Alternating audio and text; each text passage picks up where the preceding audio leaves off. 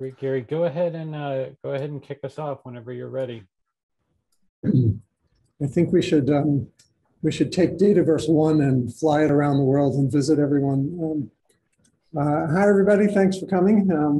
We're really thrilled that you are here in a certain sense, and we look forward to being together in person when that becomes feasible.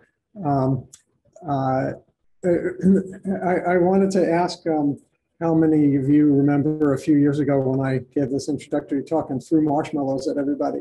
I don't think you can shake your head because I can't see you, but in any event, the moral of that story was that this group understands, oh good, yeah, so there's some chats. So the moral of that story was that this group understands improving infrastructure and doing it together, and that can be far more impactful than almost any other way of contributing. But you're willing to deal with the fact that when somebody gets data from Dataverse that you helped create, improve, and spread and correct bugs from and contribute to in many other ways, they don't cite you. They don't cite you in the articles. They don't cite you in the patents that are created. They don't cite you in the lectures. They don't cite you or me in other scholarship. Nobody gives a Nobel Prize for data archiving, and we very rarely appear in the newspapers for almost anything at all. Perhaps your parents are like my mom, who calls me up every once in a while and says, "So tell me one more time, what is this Dataverse thing really?" You know? And you're okay with that because we know, I know that working together on deep infrastructure can have these massive effects. There are, in fact, very few areas where you could have a bigger impact than you can by contributing in the way we do together. It isn't known to everybody, but we deal with that. That's sort of who we are. We have, however, had an impact on almost every important major discovery across the social sciences and increasingly in many other areas. Think about just the social sciences. A few decades ago, the evidence base of the social sciences was based upon just three things. It was survey research, end of year government or end of period government statistics, and one-off studies of people or places or events. That was very informative, but that was pretty much all the data we had. Why was it? Well, because we couldn't really handle more innovative data. Even if we could figure out how to analyze it in the computers that were available then, we could never assure that any other scholar could ever do the same thing, could ever access the same data, could ever follow in our footsteps, could ever improve on what we did, could ever check what we did. We could do some of the analysis, that is, but we couldn't do science. And because science is not just individuals acting scientifically, it requires different people to analyze the same data in competition and cooperation in pursuit of the same goals. Without that, you don't have science, and therefore you don't have basically all of the progress that humanity has made as a result of it. And pretty much all progress has come from this whole endeavor, at least in the last 400 years or so. Since we started Dataverse, which doesn't go back 400 years, but nevertheless, we've helped facilitate a massive increase, not only in the amount of data, but the diversity of types of data that people can work on. So yeah, there's more surveys and more government statistics and more one-off studies of people, places, or events, but now there's images and there's text as data and there's social media data. And there's satellite imagery with geographic information systems and cell phone tower data and genetic data and on and on and on and on. We can handle so much more. Just in Dataverse, we can handle all of these and many other types of information. And the science then gets advanced as a result. And the result, just in the social sciences, has been spectacular. The social sciences have altered friendship networks, changed political campaigns, influenced public health, legal analysis, policing, economics, sports. My students now get offers from sports teams. public policy literature. There's whole new industries that have been established using the kinds of analyses that are developed to analyze the data that we make available. Governments now encourage people to share data and require their offices and agencies to do so. This is so different from when we got started with this project that the past is almost unrecognizable. And I think we should just take a moment to really realize the impact we've had on the world in this way. I mean, think about replication, right? So that Dataverse, which Dataverse facilitates. I mean, the importance of this is essential to science. I mean, replication is not about catching anybody in a mistake. That's not particularly interesting. It doesn't happen that often that people either make mistakes or fraud or anything like that. Yeah, there's some great spectacular cases that we all know about, but those are the real exceptions. Really what it is what replication is getting up to the cutting edge. If you want to advance what other people have done, the first thing you have to do is get up to the cutting edge. How do you do that? You can't do it by just reading an article. If you read the article, you get to see the advertising for what was done. You don't get to see the thousands of data analytic decisions that were apparently too small to fit into the publication. You need to get the replication data set. Once you're there, once you can redo the analysis and get up to the same point that the original scholar had when they made it, then you can advance. Before Dataverse, it was really hard to get data from another author, really hard. Let me give you an example. I've been asking my students to replicate articles in class as a class project since I started teaching a decade before I wrote Replication in 1995. Back then, I'd say 80% of the students would go out, find an article, try to obtain the data, and fail to get the data, and therefore fail to replicate the article. And they couldn't believe it, right? I mean, these were articles by famous authors published in the best scholarly journals. But they come from the best universities. And nobody could replicate their results, which means that nobody could build on their results, which means nobody could trust their results, which means, what is the point of all this exactly, right? And the students they just couldn't believe it. And actually that was the main lesson I wanted to convey to them, like, you can't do this, and therefore what can you trust about the scholarly literature?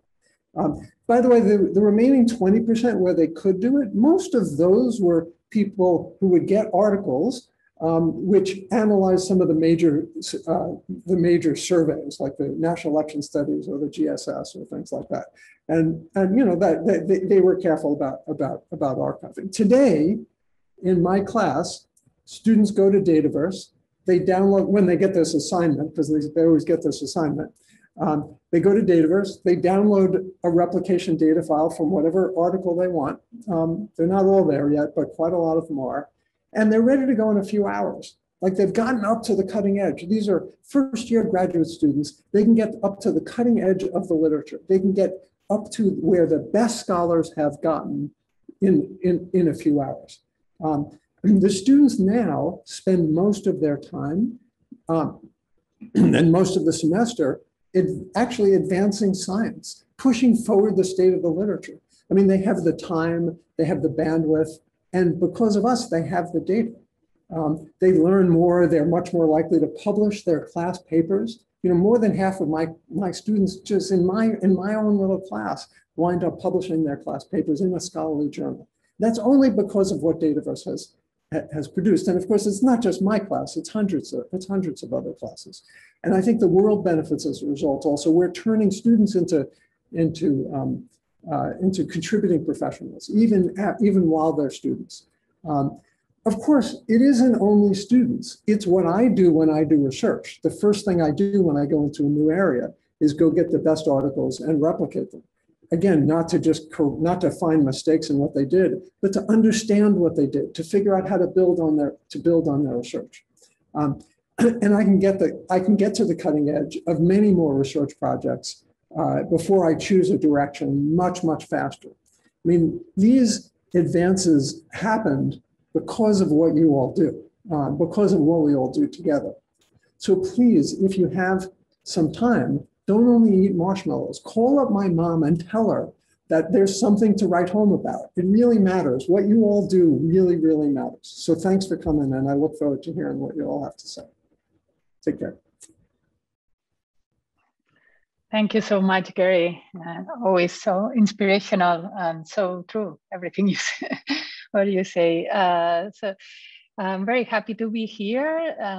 It's wonderful to see the community joining and going strong as always, as every year.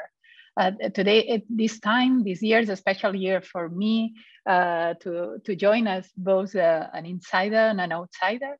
So I've been an insider of the Dataverse community since Dataverse started. And many of you know me since 2006, where we launched it, and look at how much progress we've made. It is, well, the data shows it, but also the strength of the community and everybody sharing where they are joining from. There is from so many places in the world shows that too. So that is great. This time, I think many of you know, now I'm the secretary. I'm the secretary of Transparency of Open Government for the government of Catalonia. And as Gary pointed out, governments are getting increasingly involved also in sharing the data, making the government more accountable, making fostering open data within their the countries, not only from the data from the administration, but also making it more accessible for researchers and for others to be able to just understand, first be well informed about what they do, but also to be able to do research from it. That's and so this community, I think, will understand it's not when we talk about research data or when we talk about data, as Gary also pointed out, it's not just the traditional data as we understood it some years ago. It's all kinds of data and includes data from many sources. So, but we, in this session, we go even beyond data, and that's another exciting part of it. So when we're talking about research, it's not only the data that it needs to be shared, and when we're talking about replication and we're talking about understanding and building on what others have done, it's not only data, but it's also the entire research workflow, the entire the code that goes along with the data to be able to reproduce the results. And make that not only open, but make it as we say, fair, findable, accessible, interoperable, and reusable. So the talks in this session are going to be about these topics, and the experts on these areas are here, and I'm really, really delighted that they join us today in this session. So we will start. I'll introduce each one as just before their talks, but we have Carol Goebel, Dan Katz, and Herbert Van Sampo here. And first, we're going to start with Carol, dear friend and dear collaborator. Hi, Carol, joining us from the UK. Hi. So Carol is a professor at the University of Manchester, and she now leads the UK node of Elixir, is the European research infrastructure for life science data, and also co-leads Elixir's European Open Science Cloud, the EOS activities, and in particular in the FAIR workflows, and also is part of the workflow hub.eu that some of you already have seen. And it's really been, I would say, one of the main experts in workflows, in research workflows, especially if applied to life sciences, but they could be applied to many other many aspects of research or many disciplines. And here is to talk today about workflows. So, Carol, thank you very much. Yours. I'll share my screen, and I will hide you away, let's say, so you don't distract me when you're trying to stop me speaking, which almost certainly you will. Okay, so thank you very much, Mercedes, for inviting me to speak at this meeting. And Mercedes asked me to talk about two topics in a short period of time on workflows and research objects. And so that's what I'm going to attempt to do within the context of a big European infrastructure. And I understand Gary's passion there. So the European Open Science Cloud Life project is one of these pan-national data and method thematic commonses that we build in Europe. This one's particularly for the biosciences, for data and methods. And the idea here is that we bring together all sorts of data repositories, computational frameworks, different kinds of researchers, in order to be able to make their tools more interoperable, for them to be able to develop workflows. I'll mention what workflows are in a minute in case you're not quite sure, but basically share their data, share their infrastructure, and make it cloudified. Basically, how do we share and use data tools and workflows in the cloud? And this one has 13 research infrastructures. It's enormous. It's got several hundred, many hundreds of institutions associated with it. So it's a heroic effort. It's also an infrastructure zoo. So when you look in, for example, Fair Sharing, which is a library for metadata standards and databases in life sciences and others, you'll find that there are actually nearly 1,500 data repositories and archives operating in the life science sector, and over 900 different data formats and metadata standards.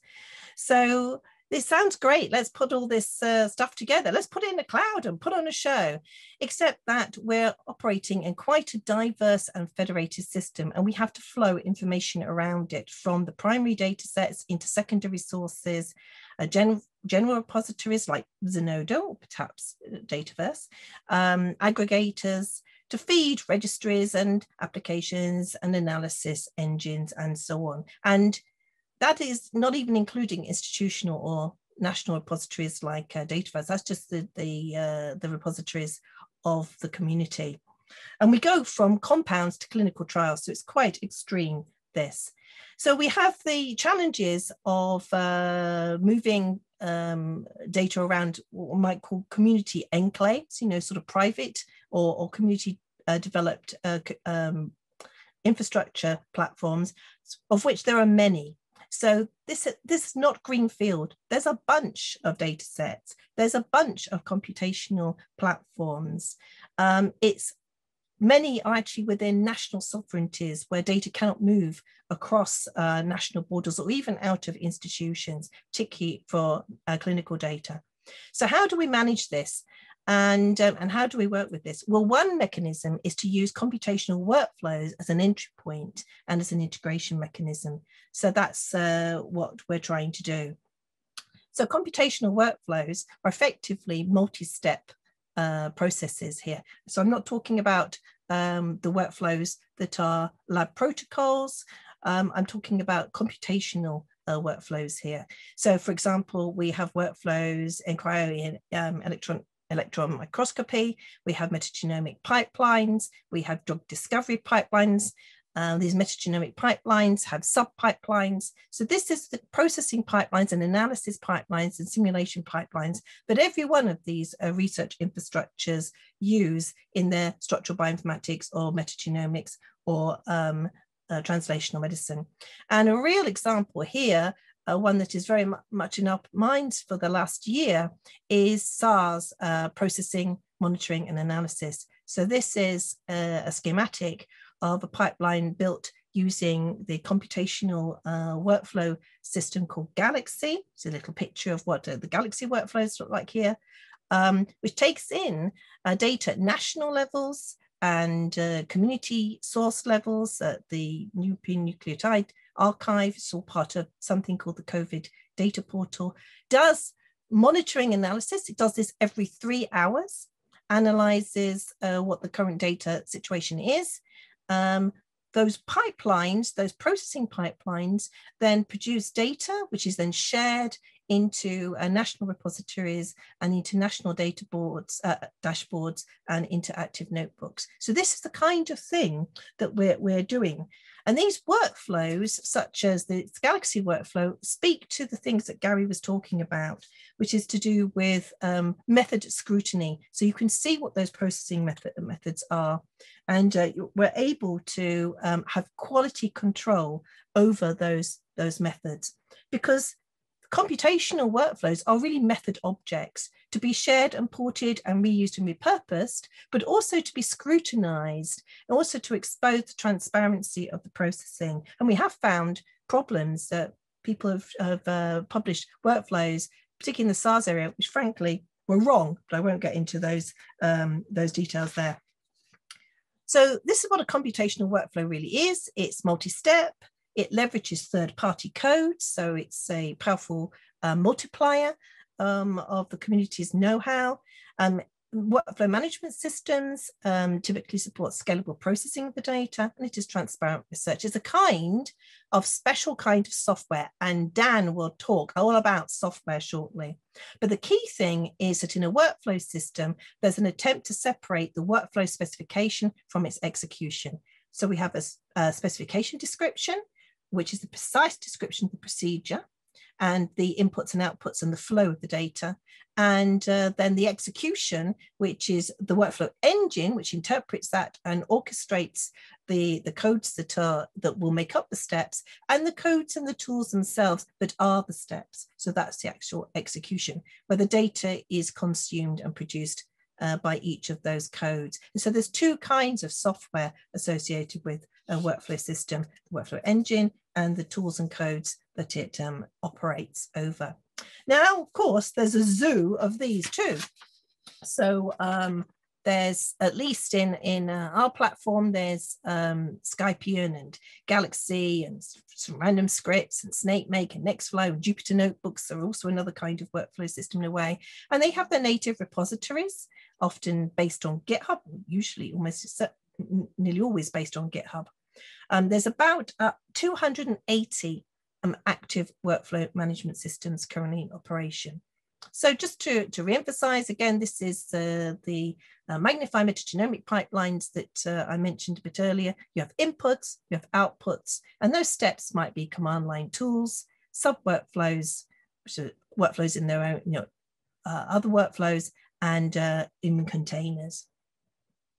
There are also, another part of them being beyond data is they are actually multi-part research objects, because they have dependencies, obviously, because they're dependent upon their component steps, the codes that they're operating over, and they're associated with things. So the workflow itself has maybe an image, parameters information, the inputs and output descriptions, documentation, the dependencies of its execution, but it also has things like input data sets and output data sets. And if it's run, what are the runtime details?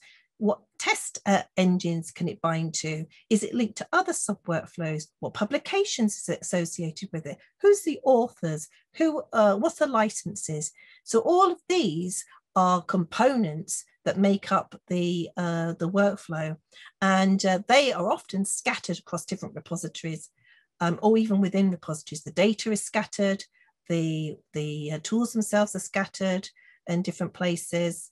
So all of these things can be held in many different places. So what we really needed in our setting was services for fair workflows. So we need to be able to describe the workflows. We need to be able to move workflows between the services and the platforms, these legacy platforms. And we also need to be able to package together all those different parts, many of which are scattered objects. And we need to package them together and then link them together by their context, that this is associated with a particular workflow and why, whilst all the time honoring the legacy and diversity of the ecosystem and getting buy-in from those platforms. And as a nod to Herbert, to be kissy whilst we're doing it, keep it simple. So it had to be practical and developer friendly because it had to be quickly taken up.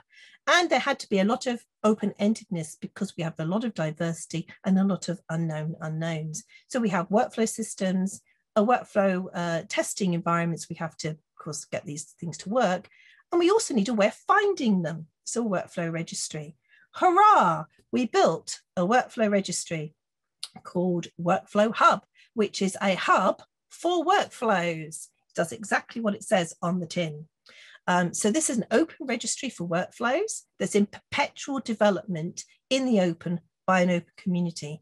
Why is it in perpetual development? Because we stood it up 1 year early in order to be able to handle the COVID crisis.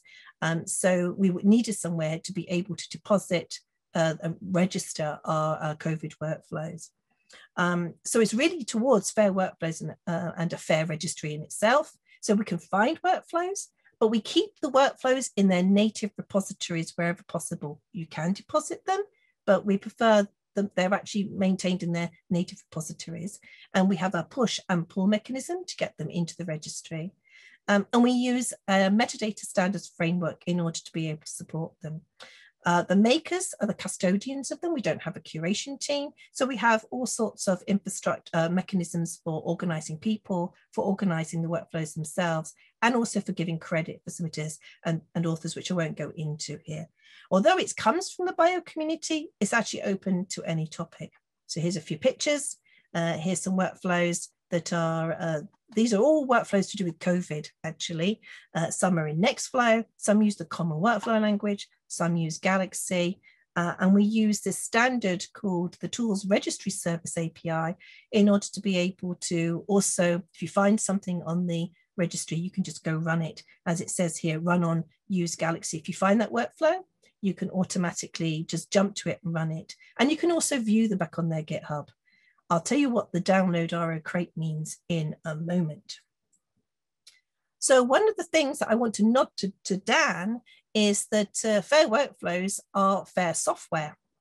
So they are living and they have dependencies. They also have history and provenance because they will evolve. They will be versioned and updated. They will be executed and tested. They'll be downloaded and forked and remixed and cloned. So all the things that you might do with software, you might do with workflows, because effectively they're modular, they're like Lego. So we have to be able to support this in the Workflow Hub. So we have to have some sort of indicators of how stable we think workflows are. We have to register versions. We have to deal with incremental metadata. We have to link workflows with supplementary materials like their test data and publications. We have to be able to snapshot them and publish them, give them DOIs. We also have to, and we haven't done this yet, work on lifting out of workflows as they're uploaded potential sub-workflows, but also do workflow monitoring. We also have the issue that, of course, the workflows are objects that are actually multi-formed. We have a specification. We have the implementation of that specification in a workflow management system. We have an instantiation of that implementation with all the input data and parameters to actually run it. Then we run it, and then we might want to record the final products and the provenance logs of that. Each of which of these is fair.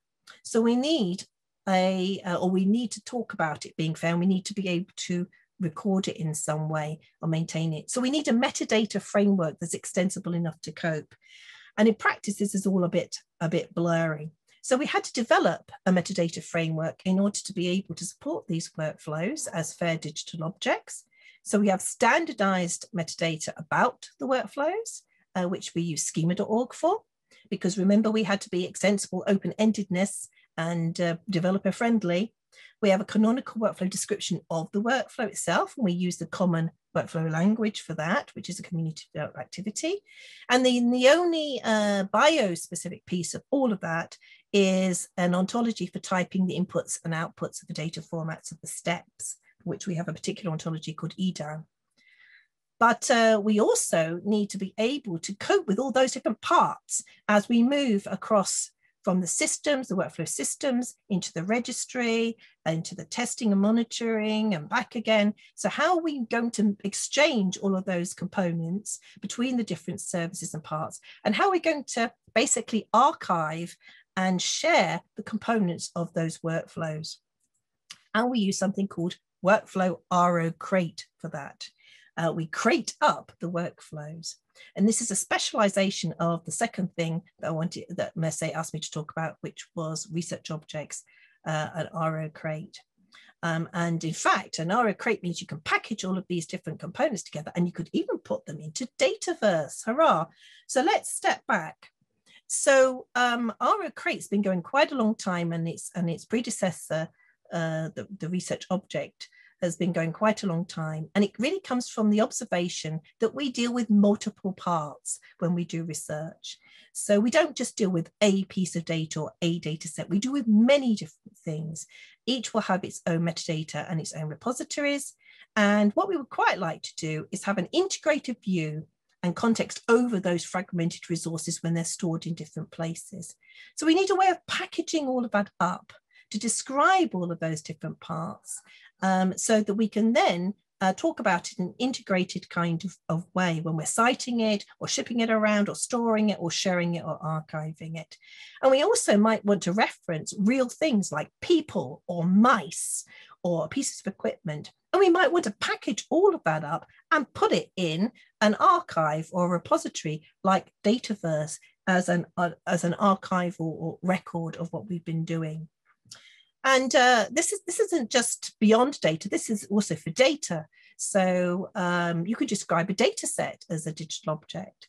This is, you want to be able to say, I want to have things that are local data, and I want to be able to address things that are external to me, outside of my local data, that are available because they have an addressable identifier. And we want to say things like who created this data, what parts does it have, can it be reused, which part of, is it part of which project, and so on. So the data set can have any kind of data resource about anything in any format as a file or a URL. So this is files you can locally have, or URLs scattered across potential repositories. Each resource has a machine readable description in JSON LD and a human readable description that you could look at as HTML that lives alongside the metadata as well.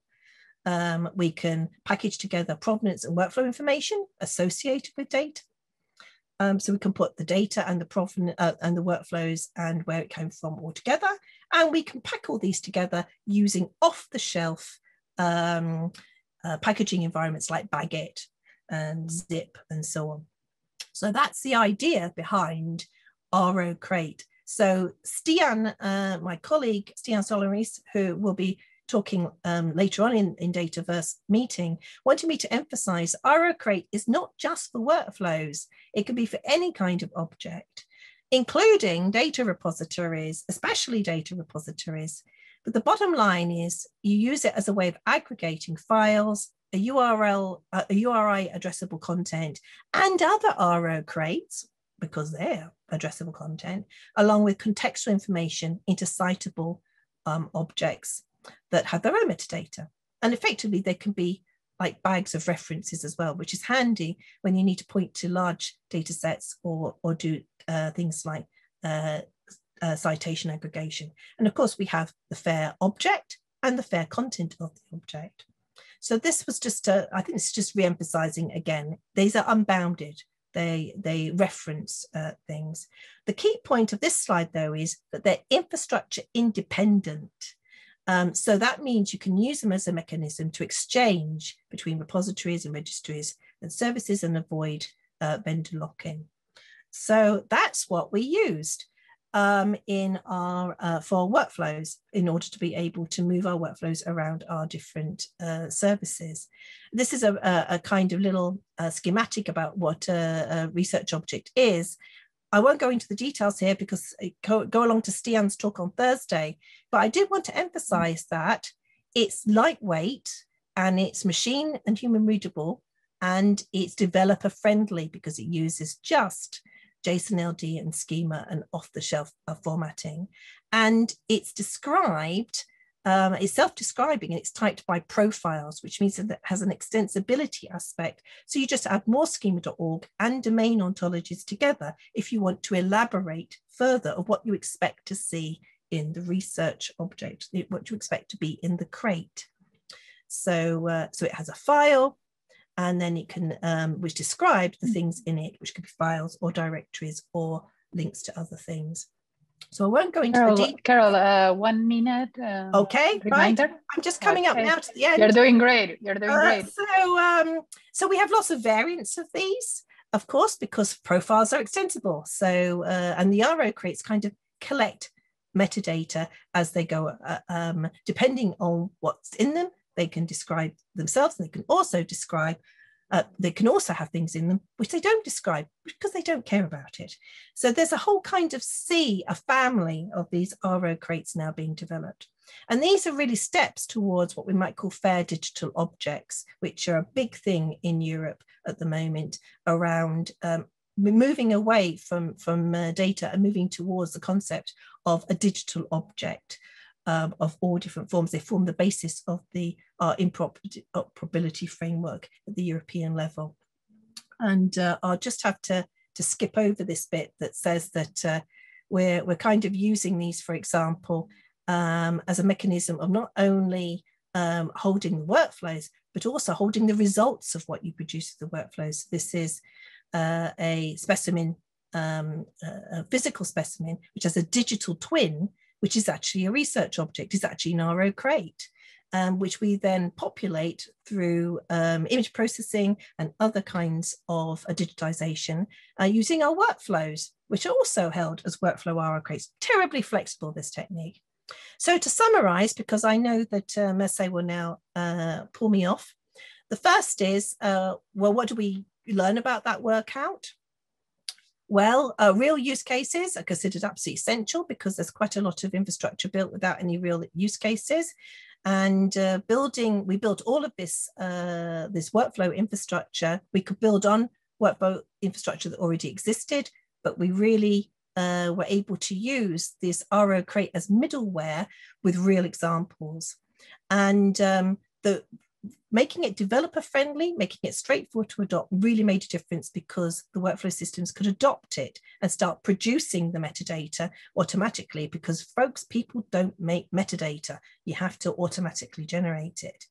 We also found that, of course, a little bit of semantics goes a long way, but it's important to prepare for open-endedness because you're going to get multiple interpretations. Remember that big sort of a map of RO crates that I talked about. And there's going to be a lot of extensibility needed. What do we learn about FAIR? That it operates at multiple levels and multiple granularities. So those workflows and RO crates are very composite and nested with lots of dependencies, and each of those components has FAIR properties associated with it that aren't always compatible. And I'm going to leave that to Dan to explain. We also realized that these things are more than FAIR, because if you want to have usable workflows, you also need things like testing and parameter validation and documentation, which don't, strictly speaking, fit in the FAIR principles. And actually, the software paradigm that I think Dan's going to tell you about applies very much to RO crates. RO crates behave as if they're software. And then finally, what about Dataverse? Well, workflows have data and software characteristics. Dataverse could easily archive workflows. It could, and as well as just supporting the data around workflows. The RO crate mechanism preserves the metadata and the objects so that you can, where will we put things if Workflow Hub disappears? Well, we're going to archive them in things like Dataverse or Zenodo. They're also a really neat way of moving content from one repository to another or one service to another, or even to just to point to content without you ever having to move it. And they're a really neat way, it turns out, of sharing reproducible results and methods. Because we want to set data and workflows and their metadata free. We don't see why they should just have to live in one repository. They can live anywhere, they can move around. And on that freedom note, I'll finish. And I just have a couple of acknowledgement slides. I've finished, Merce. Thank you, Carol. Thank you for, well, the timing, but also the excellent talk. You bring it all together really nicely. Well, it shows the complexity of the entire research workflow that it's hard to capture everything just with the data. So you need all these other things, all the context around it, right, to understand what has been done and how you produce the results, but also how do you collaborate and make even for oneself or from one specific within one lab, right? How do you make your research more repeatable and more efficient? And yeah, so all very important and relevant to also the growth of Dataverse at this point with supporting additional digital objects. So now talking about other digital objects, code and software, then Katz is the chief scientist at NCSA and research associate professor in computer science, electrical and computer engineering at the School of Information Sciences at the University of Illinois and Urbana-Champaign. And he's been working on research software for many years, and also one of the experts and leads in this area on how to make software more shareable, citable, and how to describe it with software metadata. So then, welcome to the Dataverse community meeting, and we look forward to hearing from you talk. You have 20 minutes. And by the way, for everybody, all the attendees, well, as Dan are getting ready, if you have questions for Carol, start adding them in the Q&A. We will have time for Q&A at the end of the 3 talks. But capture the questions now so you don't forget them. Thanks, okay. Dan. Great, thanks, Mercedes. Yeah, and thanks to the Dataverse community for inviting me to speak. I guess I wanted to actually say kind of that I'm going to try to contrast in 2 different ways from the 2 talks that we've had so far. And so from Gary's talk, talking about where data is and where data isn't, all I can say from the point of view of software is I wish we were where data is. I think software is less likely to be cited. It's less likely to be put in repositories. It's less likely to be appreciated. So we're looking at data with admiration as data forges a path forward that we're following. So let me kind of talk about then how we are moving forward, and by we I really mean a community. I don't mean me personally. So I want to start by really saying that I think there's a research and a research software vision that we're working towards, and again, we as a community, where all research software is open, all research software is high quality and robust, all research software is findable, accessible, and usable by others for their own research, and it is cited when it's used. And this means that all contributors to research software are recognized for their work, and they have good careers, and that all research software is sustained as long as it's useful, and that all research is reproducible. Right, so this is a fairly broad vision in some sense. And I'm going to talk about 2 parts of it here. One is FAIR and how FAIR applies to software. And then the second is citation and where citation fits. And so the second contrast that I want to make in this case to what Carol was saying is about FAIR. And I want to point out, which Carol and I have talked about, and she certainly agrees with, even though I don't think it was quite in her talk, is that FAIR is not a goal, right? FAIR is a step that helps you get to a larger goal, right? So measuring things, if they're fair or not, is maybe useful, but just making things fair by itself is not really what we're trying to do, right? We're trying to achieve this larger vision of better research, better science, better work overall. Oh, sorry, and I also wanted to say that there are a bunch of other groups that are working at a lot of different parts of this. So the Software Sustainability Institute in the UK, ERSI in the US, the Research Software Alliance, which is kind of a parallel to RDA, the Research Data Alliance, US RSE, and other research software engineering activities. So there's a bunch of communities, a bunch of organizations that are looking towards other parts of this. But again, I'm just going to talk about the FAIR part and the citation part. So on the FAIR part, FAIR for research software, we have a working group that's been defining FAIR principles for research software, and it's working underneath Force 11, RDA, and RISA combined, because we think it actually applies to all 3 of these. There's a website here that is available for anybody to go to.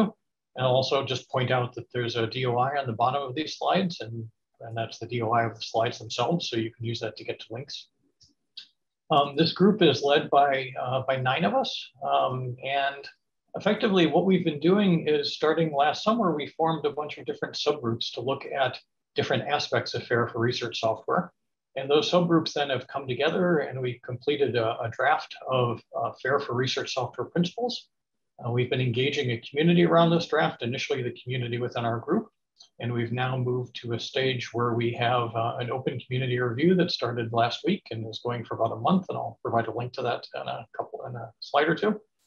And then we want to actually figure out then, how do we implement FAIR principles for research software once we have agreed on what the principles themselves are.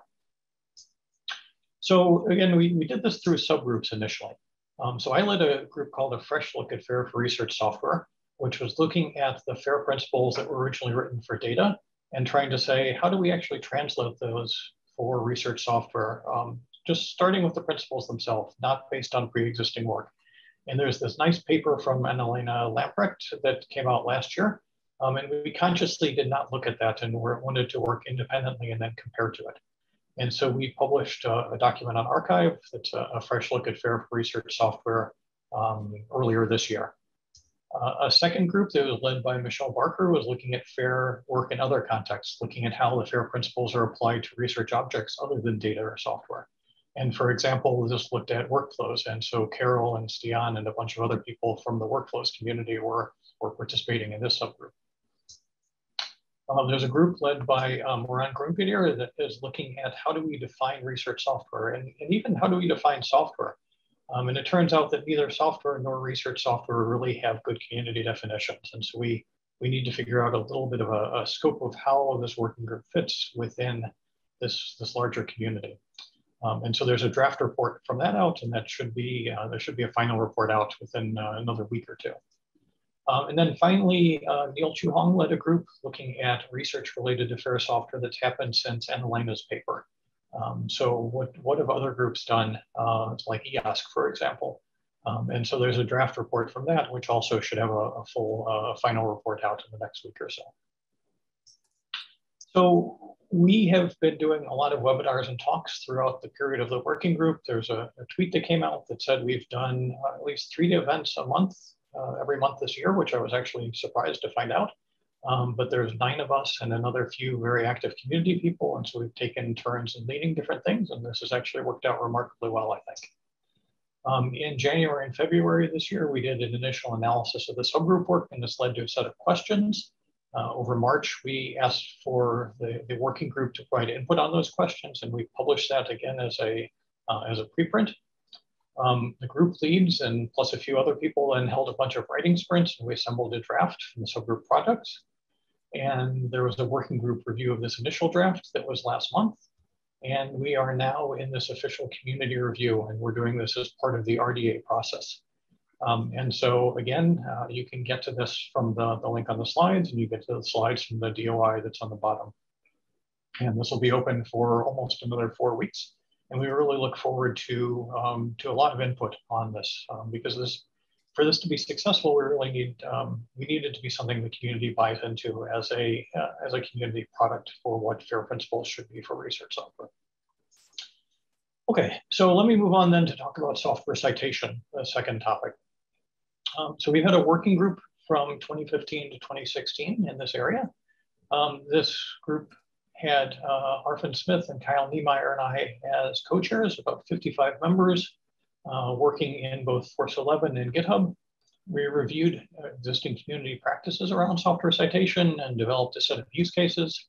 We drafted a software citation principles document that started with the data citation principles. Again, data is leading. We're kind of riding on the coattails as much as we can. And then we updated this based on the software use cases and related work, and working group discussions and community feedback and review of a draft and a workshop at Force 2016. And then we produced a paper on this that's in PeerJ Computer Science that is called simply Software Citation Principles. And one thing that I'll mention is the reason that we are doing this and the reason that we have FAIR for research software is that software is not just data. You can store software as data. You can store anything as data, but that doesn't really actually do anything useful for you. And so there are a bunch of unique properties about software that make it a particular kind of data, and again, not just data. And recognizing those leads to different principles for how it should be cited and different principles for how it should be made fair.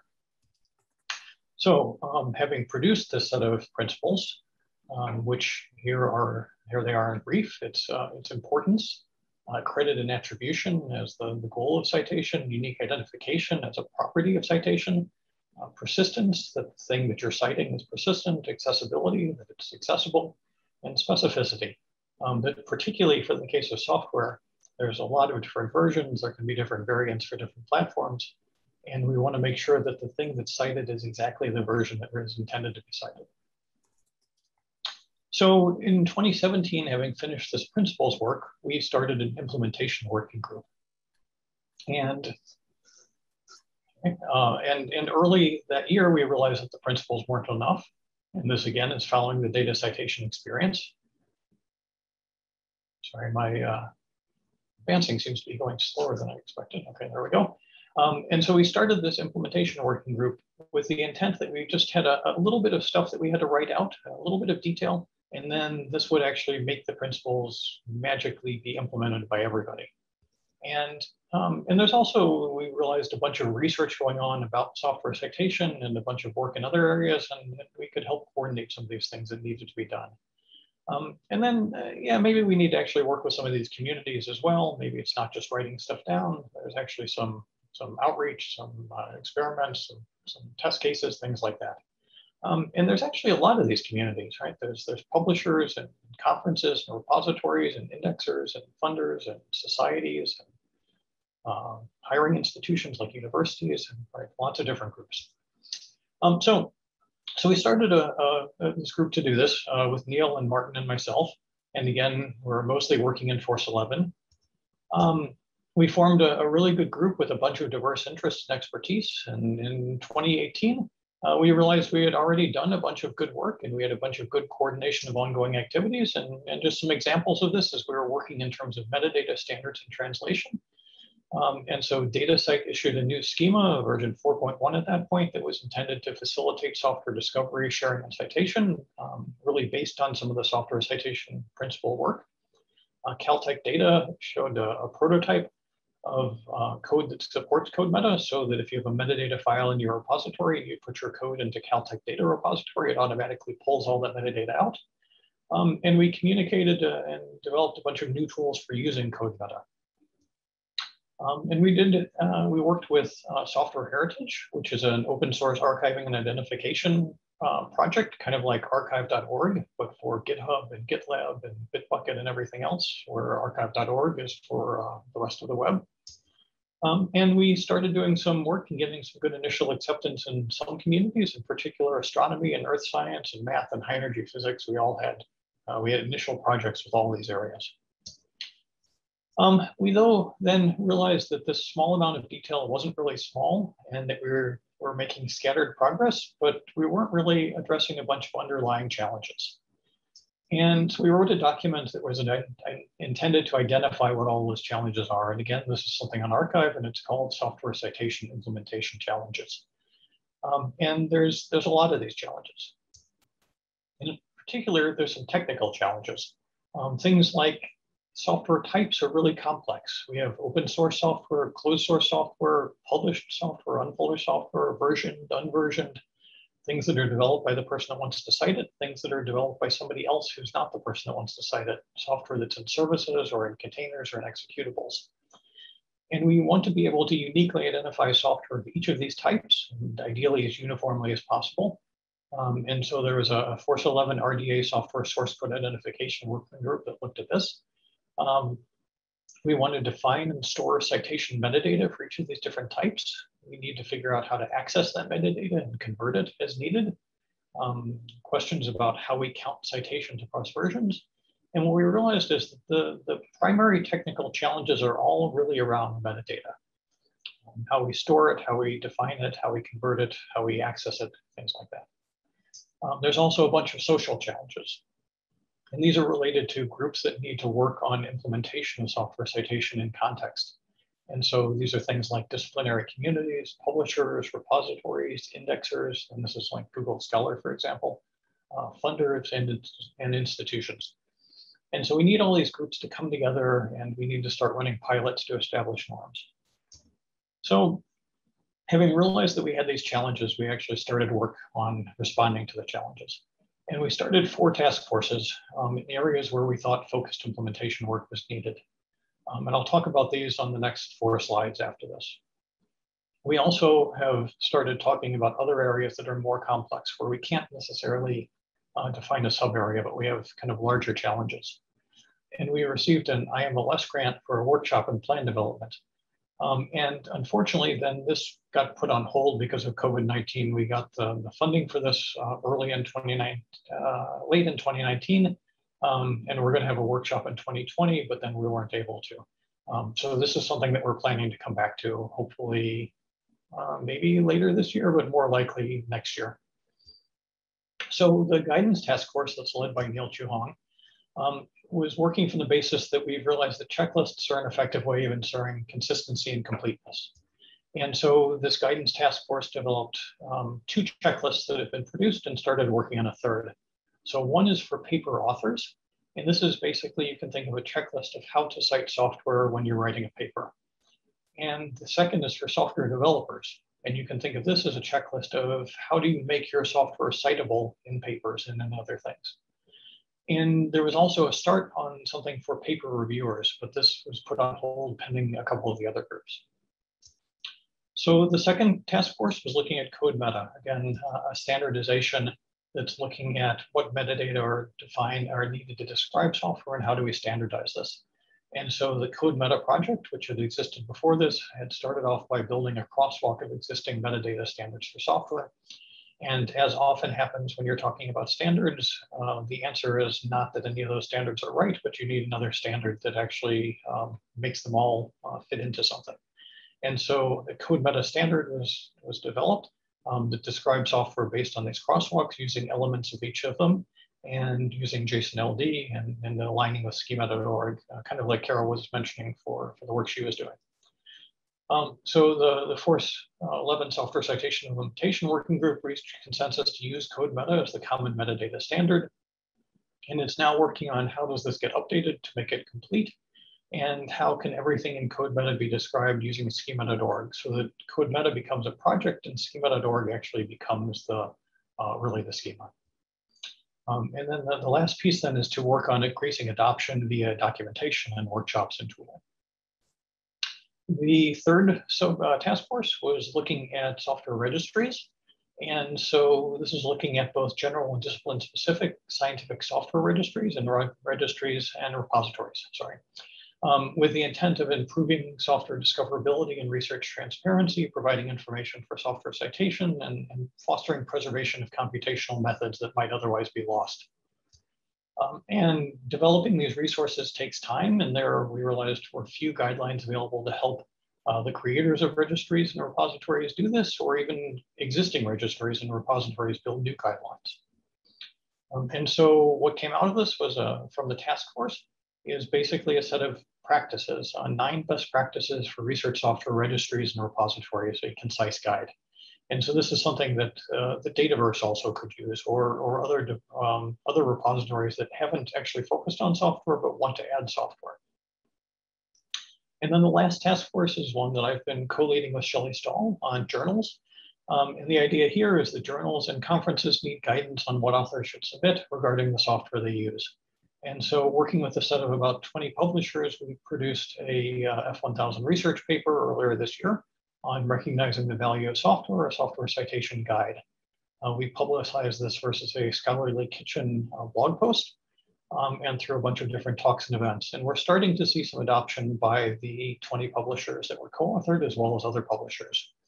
And we started tracking this through Chorus, which is a community of publishers, and they've built a software citation policies index that you can go to see what different publishers are doing, and different publishers can use it to see what their peers are doing.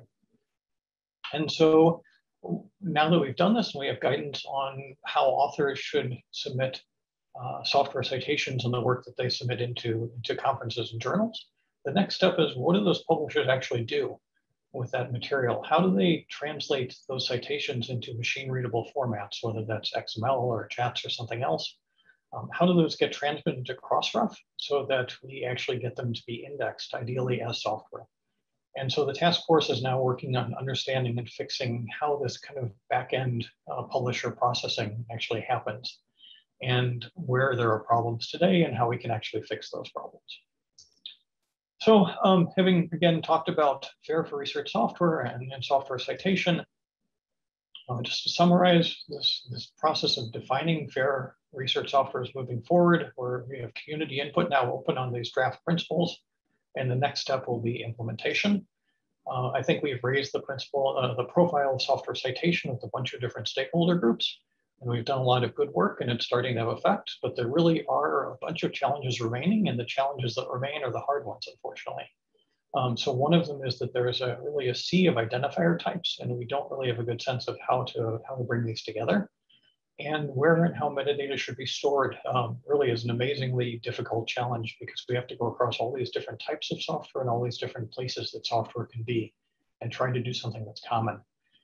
And then finally, another thing that we're interested in, but we're not actually working on actively, is tracking the effects of the work that we've done in software citation. So can we determine if software citation increases over time? And if so, is this due to what we've done, or is this just due to the fact that software is being recognized more widely in general?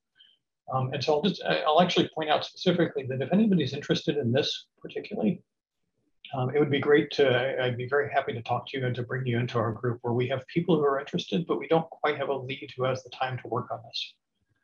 So this is something in particular that I really would like to see. And then again, just the last piece of this is that this is all part of this larger software vision. And if you're interested in supporting this, I urge you to work locally where you can, and to join a community if you can. And these communities could be the FAIR for Research Software community, they could be the Software Citation Implementation Working Group, it could be the Research Software Alliance, it could be your local RSE association if you consider yourself a research software engineer.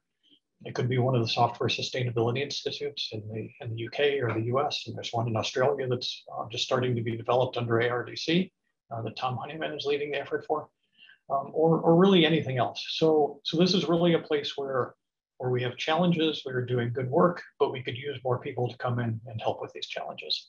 And with that, I will stop and take any questions if there are any, or we'll figure out how Mercedes wants to handle questions. Yeah. So thank you so much. Then impeccable timing, by the way. Thanks for keeping us on track. So and thank you for your talk. First, just reminding us that we are doing all this for better research, better science, and a better world in many ways, right? Not so that, well, all the work that you've done for software, I remember that in a few years we did a lot of this foundational work for data, and it was sometimes painful, but necessary, detailed, thorough, comprehensive, and you've done a very comprehensive plan at all levels to address all the issues that software needs to resolve in order to get to the state what we've done with data. And even with data, we haven't finished, right? We need to do more implementation of the principles on citation and also more outreach, and so the same we will need to do for software. So thanks for showing us all the work that has been done so far, and the work that we can also join. And finally, the talk by Herbert van Zompel. Herbert is now the research fellow at DANS in the Netherlands, and a visiting professor at the Internet Technology and Data Science Lab at Ghent University. So over the years, his research has focused in web infrastructure for scholarly communication. And today he will be talking about FAIR signposting. Thanks, Herbert. Go.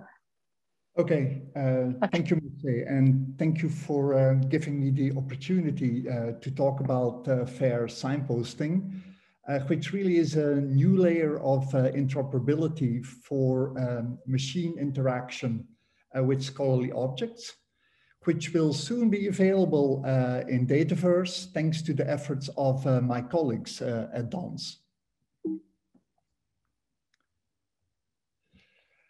Some of you may know that in the past 20 plus years, I've been involved in a wide range of efforts to specify interoperability for scholarly communication. And if there's one lesson that I've learned from all of these efforts is there's a lot of aspects that eventually contribute to the success or lack thereof of specification. But two things are always crucially important. First of all, they need to address a burning issue, and they need to specify an approach that is as simple as possible to implement. Those are two core ingredients of a successful specification, in my opinion. So when I set out on the signposting work around 2015 with a bunch of like-minded colleagues, the burning issue that we wanted to tackle was really that we wanted to clarify to machines how scholarly objects present themselves on the web. For humans, there are landing pages that basically show, well, over there is the content, over there is descriptive metadata, and so on. For machines, there was or is no such thing. And this was the challenge that we set out to tackle. Simplicity was a core design aspect in all of this.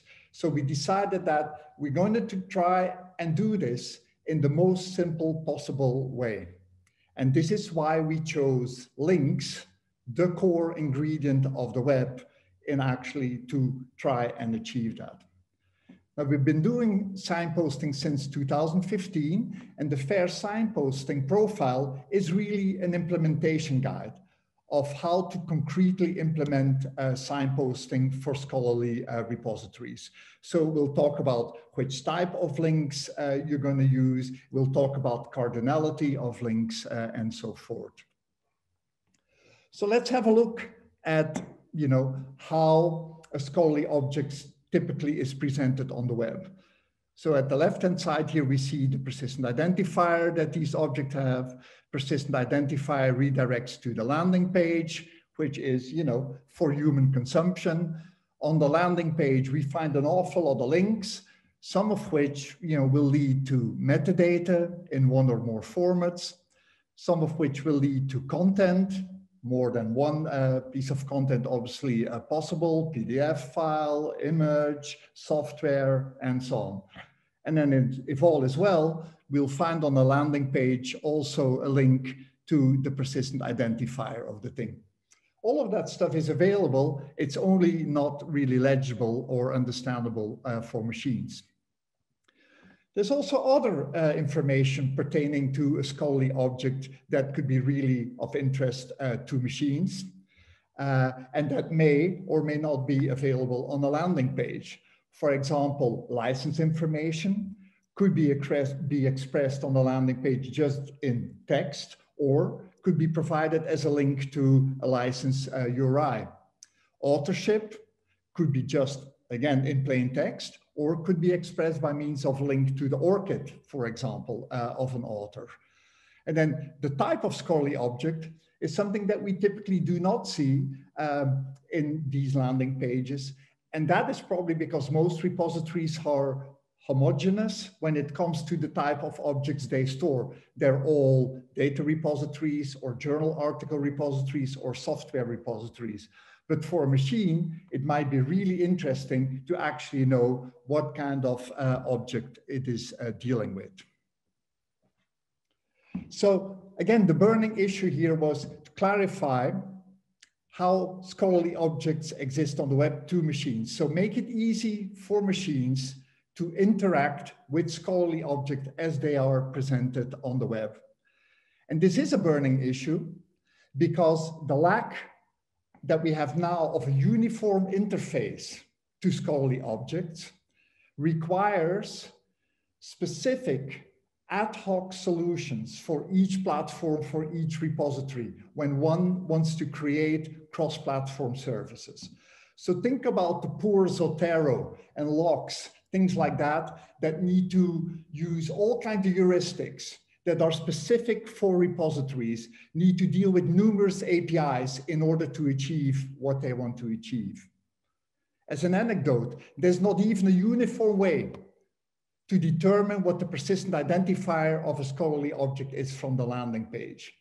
And in research I did with my colleagues in Los Alamos, when I still worked over there, we actually found that as a result of that, many, actually for some repositories, majority of scholarly objects are referenced by means of the landing page URI rather than by means of their persistent identifier.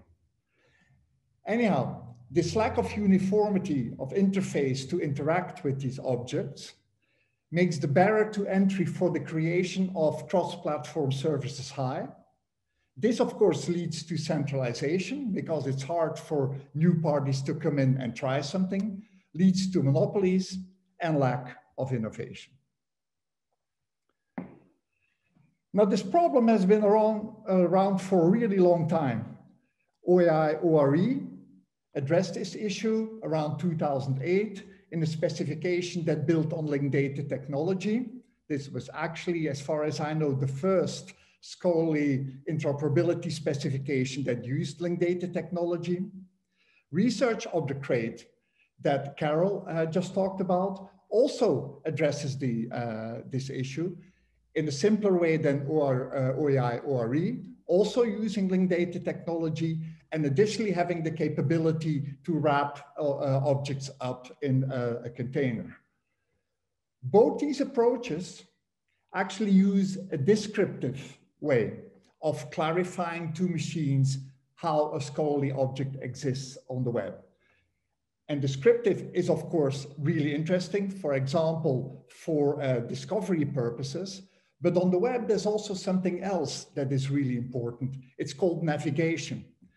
And navigation is what we do when we are on the web. We use our browsers and we jump from page to page. We used to call that surfing. Well, machines actually also do that. And when machines do that, we call it crawling. And when they just blindly follow links, you know, that is just broad crawling. But when we give them a hand and we type the links, then they actually can follow links and accomplish specific tasks in doing so. Now, this problem also, of course, directly relates to FAIR as such and to the FAIR digital object and object protocol that I will talk about later, both of which are also quite on fire. Now, FAIR signposting addresses this problem in a navigational, not in a descriptive way. So it's going to provide links that are meaningful for machines so that machines can follow their nose, is what it's called, follow the links to obtain the information that they are after. It uses an extremely simple approach, which is fully standard-based, fully RESTful, and it uses typed web links, so core ingredient of the web, links, but typed. And the link types that are being used are all standardized. They're all registered in the IANA registry for link types. And all these link types are defined in formal specification. In addition to that, FAIR signposting recognizes the status quo, namely that scholarly objects are currently represented by landing pages on the web, but it enhances this to empower machines. So FAIR signposting profile, as I said, is really a guideline for signposting. It says which link relation types to use and the cardinality of them and so on. The implementation targets for this are platforms that host research outputs, data repositories, institutional repositories, publisher platforms. So this is for all kinds of scholarly objects, not just for data repositories. And as I mentioned, hopefully Dataverse will soon have an implementation. It is currently in a pull request status, courtesy of my colleagues at DANS. The profile describes two complementary approaches to provide typed links, which I will discuss now. One is providing the links by value, and the other is providing them by reference. So here we see that same picture that I showed earlier, but now we've added the link types. So the links that I've shown earlier are still here, but now we're basically saying, you know, on the landing page, which is the core, the center of the representation of the object on the web, we're going to have a described by link, and that is going to point to metadata. And on this link, we can also express a media type to basically say metadata in which format is available there. And obviously we can have multiple of these links. We can point to content resources, the PDF file, the software file, image files, etc., using item links. And there is a site as relationship that is registered, which allows us to point from landing page to persistent identifier. In addition to that, there's the type link to talk about scholarly object types.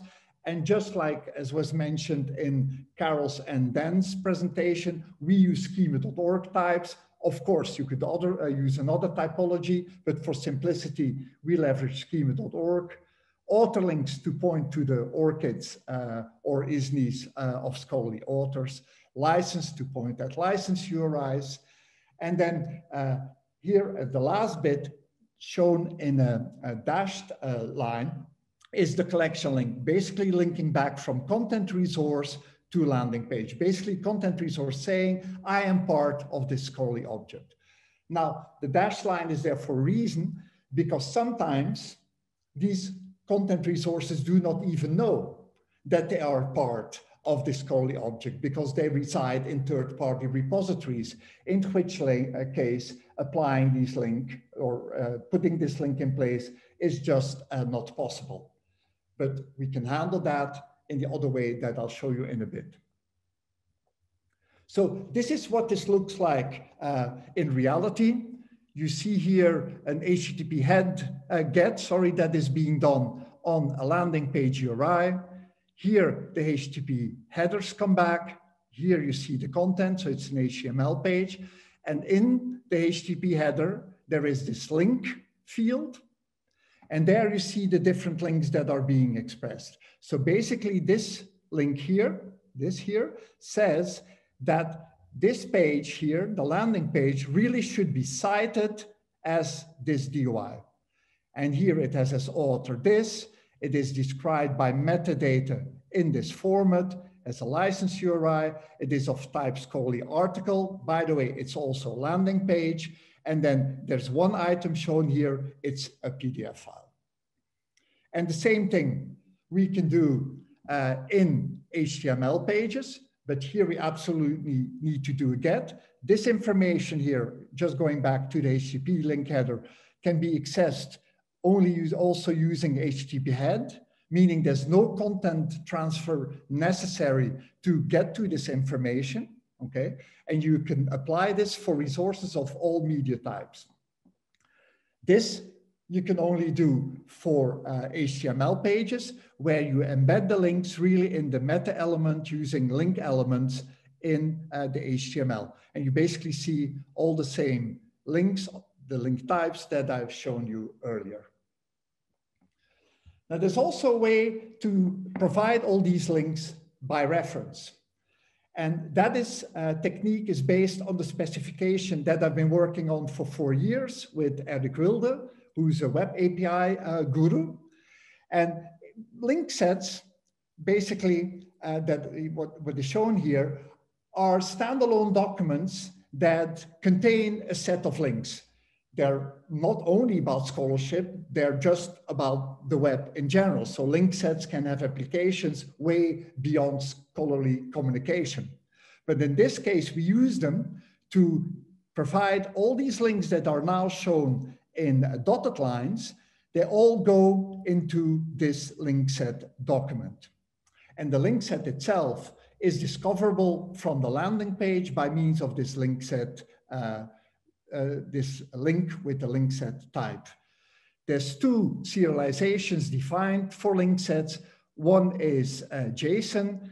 that can also be interpreted as JSON LD when the correct context is provided. Now, this link set, of course, is under control of the custodian of the landing page also. And that means that the link that I said earlier may not be possible to provide the collection link here from content resource to landing page. Well, here, of course, we can provide that link and we can say that this content resource is part of this collection in this link set. And that's what you're going to see in this document here. So this is a link set, very much abbreviated. It only shows 2 links really.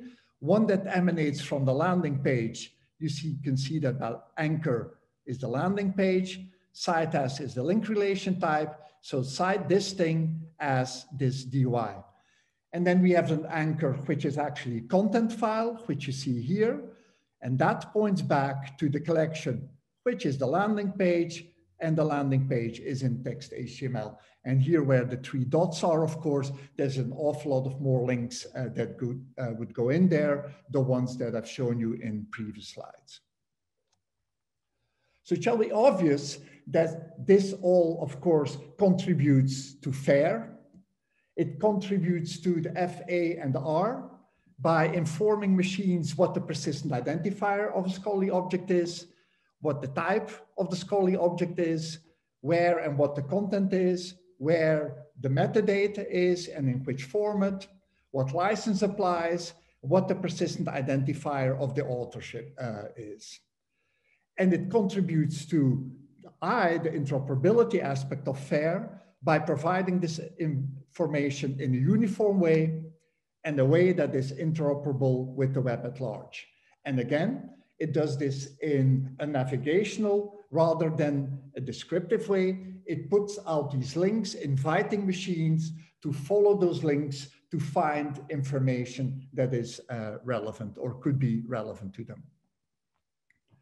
I mentioned that this also really relates to the FAIR digital object work, which especially in Europe is quite on fire now. Now, FAIR signposting and this FAIR digital object effort actually really share a goal. And that is to provide a uniform interface to digital objects. And the FAIR digital object work actually has 2 strands.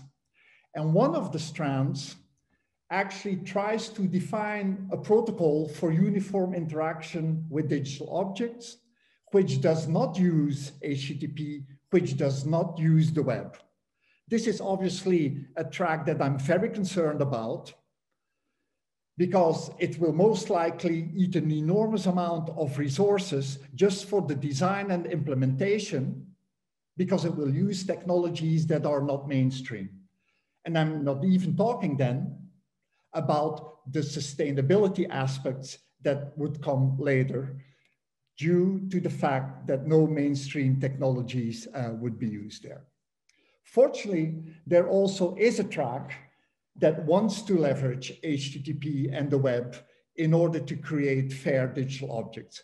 And that work goes under the name FAIR Digital Object Framework. And what you see here is a picture that comes from that specification, which I've cited down here. Now, if this... Herbert, one minute. Okay. One minute or so.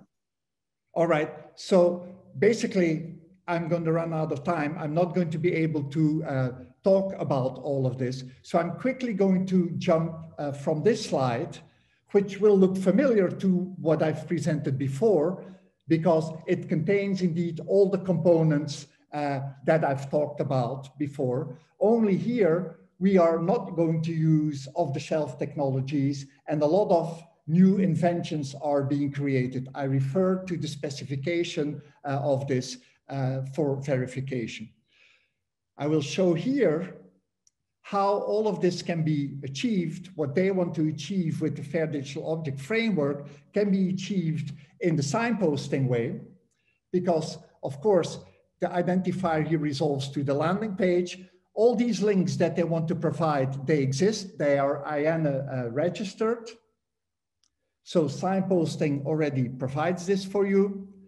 The link set provides all the links that we need in a self-contained document.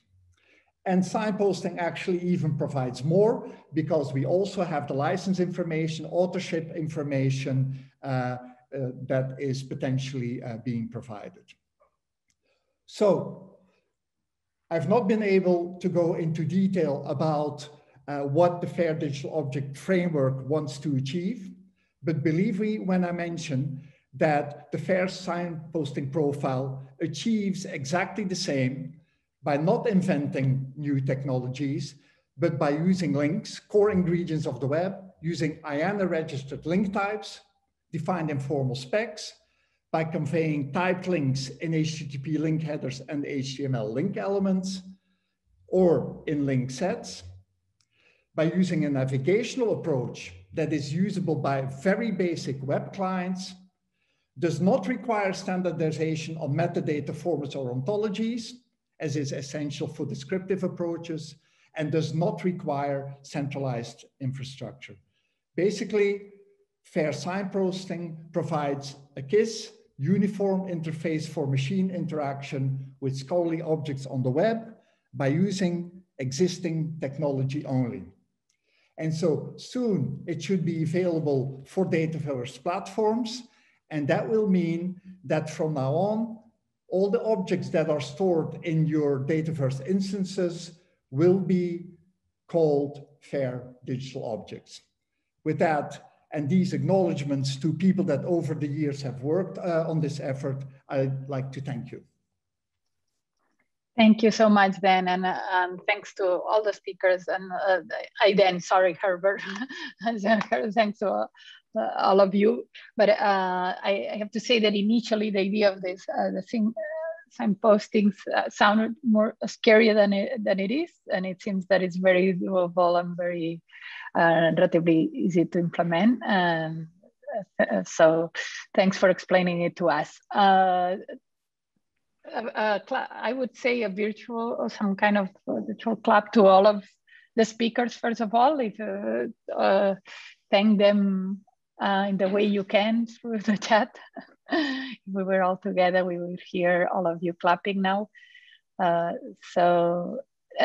we just gonna do a couple of questions. If Carol, if you could answer, I know you answered on the Q&A directly there, but if you wanna explain a little bit the question about if RO crates and workflows being used without beyond biosciences. Mm. Okay. So yes, so as I put into my into the discussion, there's nothing in RO-Crate or workflows that has got anything to do with any particular domain. So what you want is the need for them, really. I'm actually giving a keynote at a conference on social and humanities about workflows. And I think that is partly in order to be able to introduce the concept of workflows to that community, because it hasn't really been perhaps taken as much up as widely as in the scientific domains. But I think the increasing number of data and the need to process data is emerging in the outside of the STEM areas. And there you'll see then a bigger take up of these technologies, because there's a need for it. I'm thinking about, computational linguistics, for example. I've seen examples in archaeology. I've seen examples in sort of particularly where you're processing large scales of data, for example, in social sciences, where you're having to process a lot of Twitter data and things like this kind of thing. So, so that's where I've seen workflows particularly introduced. And RO-Crate is just a packaging mechanism. You can use it for anything. And our colleagues in Australia have implemented RO-Crate for their repository that is dealing with indigenous languages, which is very much in the digital library humanities area. I hope that answered the question. Thank you. Yes. Thanks so much. Thanks so much. And also, I know that you answered that one, but just so everybody can hear it in case they haven't seen in Q&A, that suggestion of the error between the workflow hub and Dataverse and the deposit of of the workflows into a Dataverse repository. So, oh yes, yeah. yes. Oh yes. So and there will be a whole session on this, right? There will be a session on that, right? There'll be a session on that. Tune in on Thursday, where you can learn all you've ever wanted to learn about workflows going into Dataverse as an RO crate. Woohoo! Great.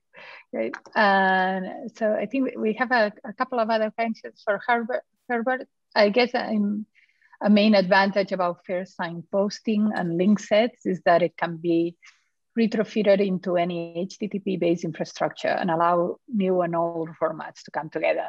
Is that how you would summarize it? Is that right? Oh, that's absolutely correct. I mean, I hope from my presentation it was clear that it uses only the most basic of web technologies, right? It uses links, it uses these typed links, and these links are standardized and registered in the IANA registry. So indeed, as document formats and so on evolve over time, you know, as long as we have the HTTP infrastructure, these links that I showed, these typed links, they can of course point at documents in these evolving formats. It's just about adding the appropriate media type to tell the robot basically, well, at the end of this link, you will find the content resource. So we're now using the item link, and it is of this media type. So it is of a current media type or of a future media type in the future. So indeed, as the things that we use in scholarship evolve, this is so basic that it can stay with us for quite a while. So yes, that was a very good remark actually from Stian there. Thanks, Herbert, and thanks, Stian. And yes, we'll hear. So next question, what is the role of curators in improving the situation and reducing barriers and challenges for researchers with data and software? It was mentioned curator role can be reduced in favor of automation. Is that a realistic goal? When and how does curators fit into these automated workflows for storing, citing, and sharing research outputs? And I think, so Carol mentioned that the automation of metadata, because right, researchers, data producers basically don't like, or data creators don't like to write the metadata or to, so, but I don't know also if Dan can answer that for software too, but so first, Carol, could you say a couple of words on that? Yeah, so we're working from the workflow point of view, a lot with our workflow management system developers. So to see how much metadata can we glean, how much can we actually automate through the process of them designing those workflows and running them, and through other mechanisms, you know, for example, harvesting metadata from tools automatically. Because if you actually ask people to enter metadata, they just don't. So one ends up with very nice metadata about all the mechanics of the workflow, but not necessarily about what was the workflow about in the first place and why did you do it? Because, you know, that's a description and you need to write it. So we try as much as possible to gather metadata that can be gathered automatically, and attempt to minimize the amount of metadata that we ask for that has to be manually entered.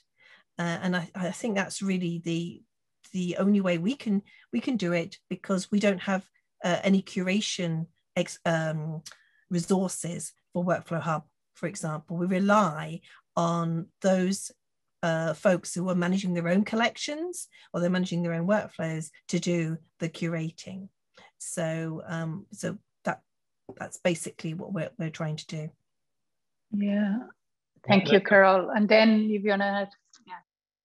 Yeah, I was going to say that, I mean, I think in general, I agree with what Carol has said, which I guess I could just record and I could have a little button that would play back that little clip of audio and I wouldn't have to keep saying it. But specifically, I think with software citation, we actually have an incentive here. So if somebody writes something on GitHub, but they don't record any metadata about it, when it gets cited, they don't necessarily get credited. And so I think we're trying to kind of make that connection, that if you're going to cite software and you can't figure out who the authors are, you cite the project by name. And if the authors want to be cited, then they record the metadata to allow you to give them credit. So that's kind of the little kind of incentive lever that we're playing with at this point, or nudge, as Carol might say. Otherwise, I think that there definitely is a role for curators where there are curators. And I think the issue is that there are repositories and registries that have that have curators, and those then end up probably with better data, better metadata about the software and data that's in them. But it's probably not practical to have everything be curated in that way. Right. So the place where we can address the scalability problem is the developers, right? Because there you have effectively some small number of developers for each project. But when you get to the repositories, then you have a huge number of projects and a small number of people, if any, and that just doesn't scale. So I think we feel like we have to encourage the work to be done by the developers and the people that are doing the depositing. But if there are curators and they can help improve things, that's great. And where that's possible, it does lead to better results. It just can't be the answer for everything, unfortunately. Right. I would agree with that. I would let Amber know that she can rest assured that there is a lot of work for curators still left. And as Dan said, point out, I mean, so one thing is that we automate as much as possible to facilitate the information that we gather that we would not have any otherwise. But there is a lot of room for improvement and for adding to that in a way that facilitates their reuse. So I think one thing doesn't eliminate the other. They can complement each other very well.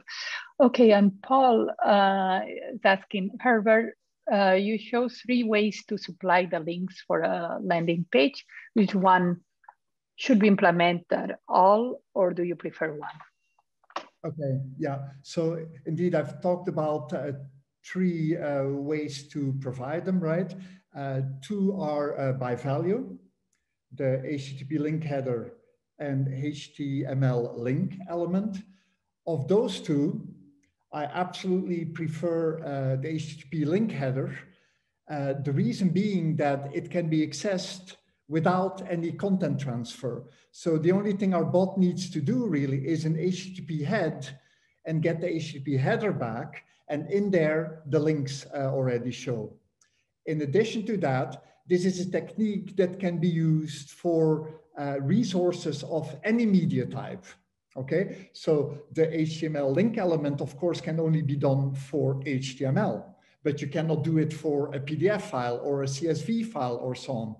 So HTTP links you can use for resources of any media type. So of these 2 by value approaches, I'm absolutely more in favor of using the HTTP link header.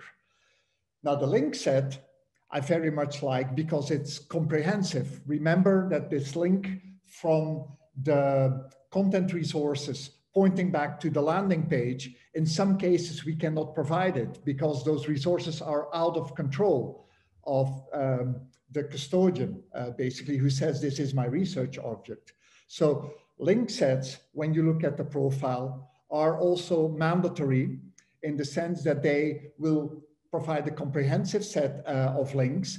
Basically, they provide the entire topology of the scholarly object as it exists on the web in a standalone document by means of typed links. Thank you, Herbert. And with that, we'll finalize this session. I just want to remind you, Sherry Lake is reminding you that there is a curation workflow talking about curation and curators, a creation workflow session on Thursday. So look at the agenda, and again, Thanks to the speakers. Thanks for this wonderful session. A lot of information, a lot of useful information for repositories like Dataverse, and for all of us to make, well, a better world, right? Better research and better world. Thanks. And Danny, if you have final words for just what we do next, and just add your thanks in the chat. I wish you could all hear the claps from everybody. Yeah, thanks y'all for the presentations. That's great. And I was tweeting. It's awesome to see a keynote paired with a pull request. So we're really excited to see signposting get into the application. So that's great. Yeah. So as far as the schedule, we did have a break planned from 30 minutes after the hour to 45 minutes after the hour. So if we took that break now, it'd be about a 1.5 minute break. We want to give you all a little bit more time than that. So we're going to go ahead and just have the break until the top of the hour. When we cut the community videos, those ended up being shorter than we expected. We had allocated 30 minutes for that, so we have a little bit of wiggle room in the schedule. So I'm going to go ahead and put up a break slide, and again, we'll get back together at the top of the hour. And the sessions will be in this same webinar, so please do not leave the webinar room. Thank you again for the presentations, y'all. Okay, everybody, we'll go ahead and start. Again, it's the top of the hour. So thank you for those who stuck around after the great keynotes and Gary's welcome. The next hour, we're going to talk through some project updates. We're going to have the viewing of the community videos. Thank you to those who sent those in. And then Sonia is going to talk a bit about some of the sessions that are going to be coming up tonight, tomorrow, and the next day. So I'll just jump right in. For those of you who don't know me, I'm the product development program manager at IQSS. A lot of the work that I do is related to Dataverse because of its size, a lot of community management, product management, all that good stuff. I probably have met most of you, but if I have not met you because you're new in the community, it's nice to meet you, and looking forward to catching up on community calls, GitHub, the Google group, and all those other places. So whenever I do one of these presentations, I like to start with kind of the idea behind IQSS, which is better, bigger, faster, and more collaborative science. And so a big way that IQSS does that is to build products and build communities around those products. And so you can kind of see with Dataverse, it fits in really well because these are some themes that, that Dataverse really embodies. So what I'd like to really talk about is, kind of a look back. Y'all can see from my background, I'm still in the same place that I was last year during Dataverse 2020. And I want to talk about some of the stuff that we've been working on. Even though we haven't been able to meet in person, we've been working hard as a team, as a community. And so I want to talk about some of that stuff. So kind of dropping down one level from the better, bigger, faster, and more collaborative science, we have the strategic goals of the Dataverse Project. And you can see these on our roadmap. This is our highest level guide. This is what really drives us as we work as we work on the product, work on the project, work on the human aspects of the Dataverse Project. And so what I'm going to do is I'm going to kind of talk about a few of these key areas and how they tie into the work that we've done over the last year. So we have this goal of increasing adoption, and we can see that in installations, we can see that in number of users, we can see that in a Dataverse collection. So this is one that we've been doing a great job on. Just looking at some of our metrics for the Harvard Dataverse repository, we have been getting huge amounts of data access. We've been seeing increases, huge increases. So, as we think about what we're working on, a big part of our time has really been just scaling the Harvard Dataverse repository and scaling the Dataverse software itself.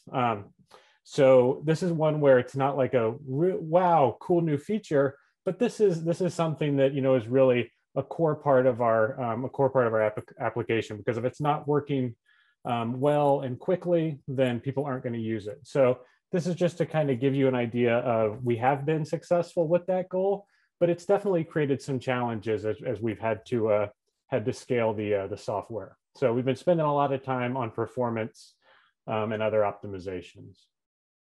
And one thing that I'm going to also note is that at the bottom of each presentation, I'm going to talk about a session that's upcoming where you can learn something. Unfortunately, you would need a time machine to attend the installation and deployment of Dataverse installation on a cloud session that was yesterday, but we will be posting that, that recording. And so for each of these, I'll talk a little bit about how you can get involved in, kind of looking forward with the work. Sensitive data. So this is one that, you've heard about at the last several community meetings. This is one that we have been able to release some workflows for. So as part of integrations with the OpenDP project, you can learn more at opendp.org. We've built a workflow in Dataverse that allows data owners and other authorized users to deposit differentially private versions of their data files, and then make those differentially private version of the data file available to people seeking out that data. So we still need to build out the OpenDP tooling side of this, but this is looking forward to a workflow where we can have a very basic support for accessing differentially private statistics through Dataverse. And this allows us to set up that basic workflow and the technical integration for our two projects. And if you want to learn more about this, you can attend this sensitive data session tomorrow that's at 3 p.m. And one other thing that I'll note here is that this was built in such a way, we introduced this auxiliary files framework, and it can really support use cases beyond just sensitive data. The idea about this is that this is to allow researchers to deposit auxiliary files that are not generated by Dataverse itself. And so in those cases, we want to provide a really flexible framework to allow installations to represent their data in the way that is most important to them.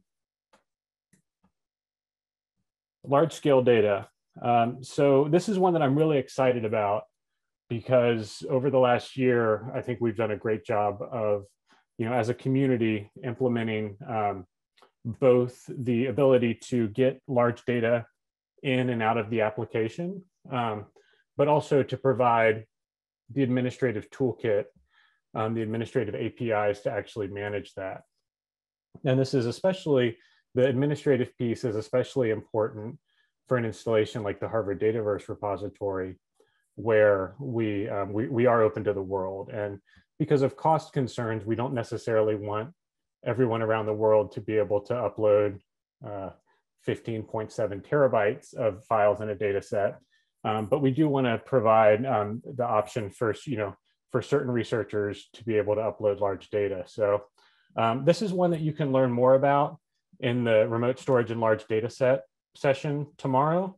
I even saw a mention of blockchain on the agenda.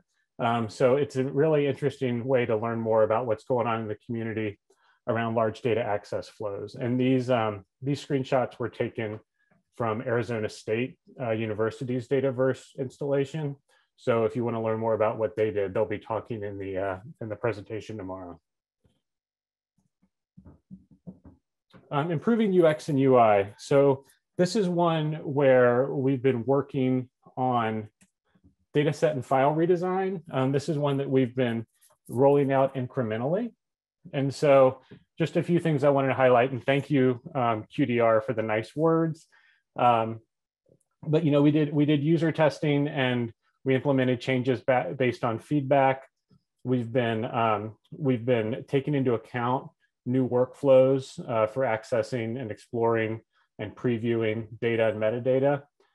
We've given the preview tools more prominence on the file page to provide a better experience for researchers in the application. And then the manifest.txt, if y'all remember, in the application previously, if someone tried to download a zip that was above the zip limit, they would get a partial zip with a manifest.txt of all the missing files. So because we've been able to provide different ways of accessing data, like we have a new file access API, we're able to provide a better experience around those large downloads. And instead of kind of getting that Lego set that was missing a bunch of pieces that you only find out about later, you receive some better messaging about how you can access the data through the UI. And then increasing the quality of the software. So kind of hand in hand with what we did for the performance of the application, we've been working hard to update the core technologies. During Dataverse 2020, we talked about how we were still on Glassfish, and it was out of support, and it wasn't great because there were all these cool new things going on in the application server world. And so we completed the move to Payara, and we have a plan to keep that updated. And we will be, for example, in the 5.6 release, we'll be upgrading to the most recent version of Payara. So we want to keep that and our other core technologies updated. And then, like, for example, Postgres and Solr, these were ones where we're starting to come to the end of life. So we've extended that well beyond by upgrading those services. And just a quick plug for the recording of the installation and deployment of a Dataverse installation on the cloud. That's one where they'll talk about that is a presentation where they talked about the importance of Payara and what that enables. So to kind of look forward, and this is one where it's really easy to get involved because there'll be a lot of sessions about what to work on over the next year.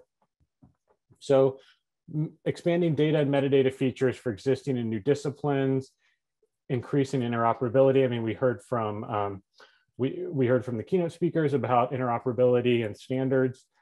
So I just want to give a quick plug for two things that we're going to be working on. So geospatial data, geospatial metadata. So there's a few different groups that are working in this area, and they'll be talking tomorrow at 4:45 p.m. Eastern.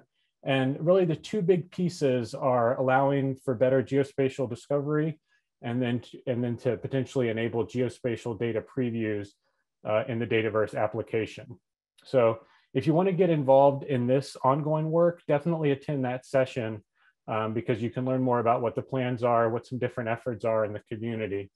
And then similar to flexible metadata and controlled vocabularies, if you all remember at Dataverse 2020, we formed a working group. We talked about allowing for external controlled vocabularies. So there is a pull request for that now. It's going through review and some other work, and that's going to be talked about tomorrow morning at 9:45. And so if you want to catch up about that and see where it is and talk about some potential next steps, that'll all be talked about tomorrow during that session. So similar to the flexible metadata and controlled vocabularies, there's ongoing work about being able to better support software in Dataverse. And so in the last release, we rolled out some guidance for depositing research code, and thank you for the software metadata working group for generating that. And now the next steps there are better software metadata in the application itself, and then workflows for depositing code and making sure that's represented appropriately in DataSite and other services. And then also multiple license support. So if you want to learn more about this, definitely attend the licensing session tomorrow. But basically, one of the longest standing requests in the Dataverse software has been to better support multiple licenses. And so it's really exciting. DONS is supporting this work through the GDCC, and installations will be able to set up a configurable list of licenses so that the data can be represented appropriately for their use cases. So this is one that's really, really exciting. And then Harvard Data Commons.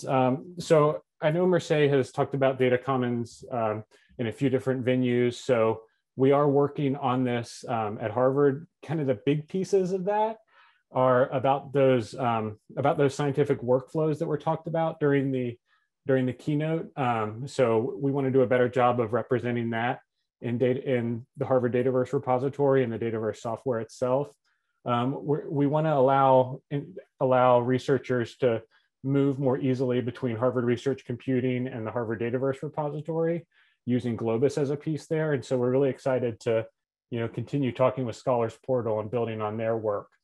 And then the other piece, so Harvard's digital access to scholarship system, that's Harvard's DSpace instance. And so we're going to better integrate between that and also Harvard's digital repository service, which is the preservation system. So we're going to be setting up some of those integrations with those other open source systems.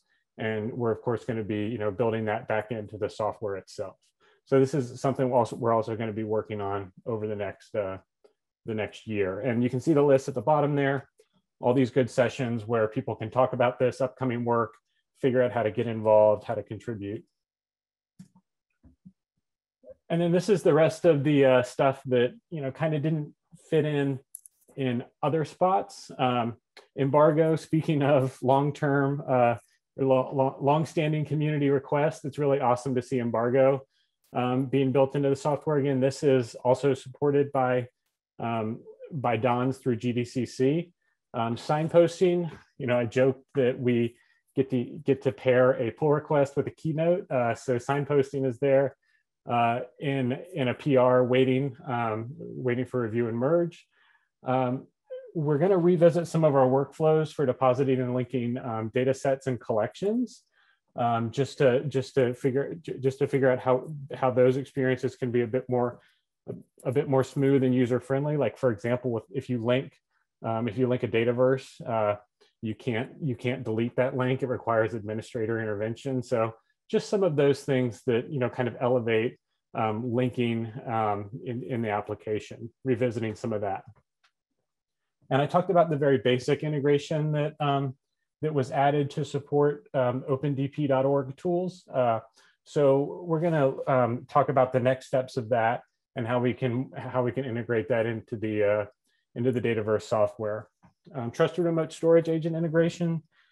This is one that we've talked about, and basically the idea is that we need to support cases where data is too large or too sensitive to be in Dataverse itself. So we need to work on some workflows and some UI aspects that support the cases where a metadata record is there, but the data itself is not. And so also paired with trusted remote storage agents, we would like to modularize the ingest process. This is necessary, or it is desired, because right now that ingest takes place on the application server. And so by modularizing that, we can support ingest of larger data, and we don't have to have as many system stability concerns. So that kind of goes to that performance aspect as well. And then building external tools for upload as we are looking at the Globus integration. What we're seeing is that we're reaching the point where if we're adding these additional upload methods, we really need to think about providing an external tools framework there, because it'll be very challenging to just build all of these into the application itself. And then similar with request access, as we start to support more sensitive data, and just as we support different workflows around request access, we need to look at modularizing that and providing an updated architecture there to support those use cases that are very different from institution to institution. And then performance work, we're expecting the loads on the Harvard Dataverse repository to continue. So we need to keep finding those areas of the application where we can do some work to make things run more quickly or more robust. And then it's not really like a product thing, but it is foundational to everything that we do. And so increasing contributions from the open source development community. A lot of y'all are already contributing. So that's awesome. So those of you who are not contributing or who are already contributing, so the different ways to get involved: creating GitHub issues and participating in discussions on those GitHub issues. The GitHub backlog has gotten a little bit unruly. I acknowledge this. One of my commitments over the next year is to wrangle that in a bit, do some consolidation and some closing of those GitHub issues. But we do read everything that comes in. We do appreciate all the comments, and like a bug report is just tremendously valuable, because again, we build this together. And so, it is important to hear all of the issues, because if you're experiencing an issue, it means that there's another installation or 70 other installations that are experiencing that same issue. I mentioned the Google group, the community call, working groups and interest groups that's a kind of emergent theme in the Dataverse community. And I'm hopeful that because of these sessions, and I link kind of all the sessions at the bottom here, I'm hopeful that these sessions some of these will kick off working groups, some of these will kick off interest groups. There already are ongoing working groups and interest groups, so I definitely encourage y'all to get involved. Pull requests welcome. If it's something that's really simple, just make the pull request. If it's something that is a bit more complex, let's talk first, whether GitHub or Slack or any of the usual venues. And then one of the really neat things is that because this external tool infrastructure has been built out, there are a lot of opportunities to get involved not in the core code base. So whether it's building an external tool or contributing to something like PyDataverse, there are a lot of opportunities to get involved. And then just a reminder, community pull requests go through the same process that the pull requests generated by the team go through. They go through code review, QA, get merged, included in releases. And so if you want to keep up with what we have going on, definitely check out the project board. So thank you to all of you. It's funny, you get those emails where it says, hey, this was an unprecedented year. It certainly was. So, again, I have the same background that I did last year, but I hope soon that we can all be together. And thank you all for everything you do to make this a great community.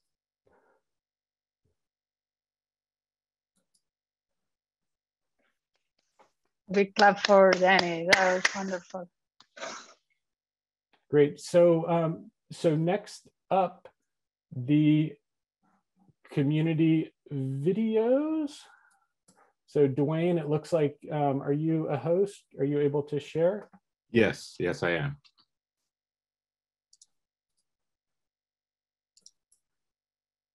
Maybe an opportunity to say thank you to Dwayne for all the work done that we don't see to put this community meeting together.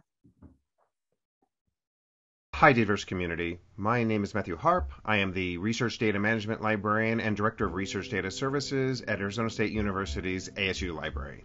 I am pleased to introduce you to ASU Dataverse, our interdisciplinary research data repository. You can find us at dataverse.asu.edu. Launching in October of 2020, we are one of the newest members of the Global Dataverse Community Consortium.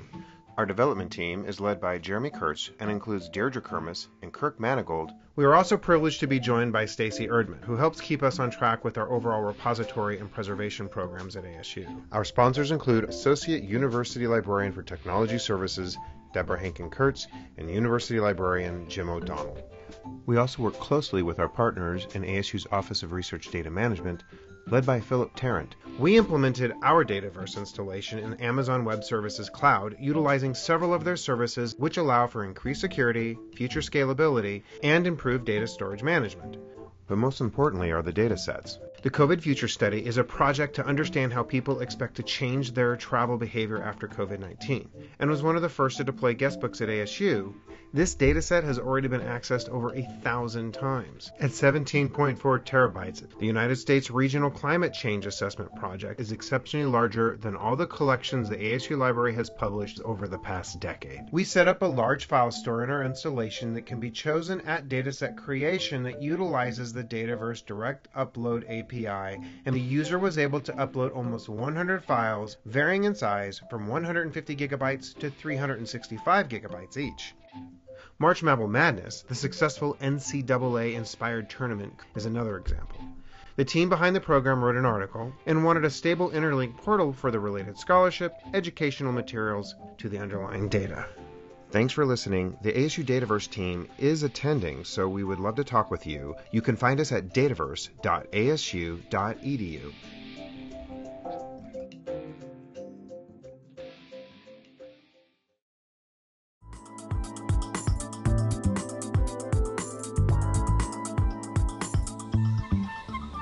Hi, I am Marion Wittenberg, Service Manager of Dataverse NL in the Netherlands.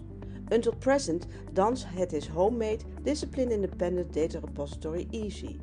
Besides EASY, we offer Dataverse NL, the platform service which allows universities and research institutions in the Netherlands to establish their own repositories. But with the need of a technical upgrade and our good experiences with Dataverse NL, we are in the process of migrating our legacy repository to Dataverse. Multiple instances of Dataverse, referred to as data stations, will be customized to the needs of various disciplines and research communities. Each station is assigned a data station manager who will establish and maintain contact with the research communities.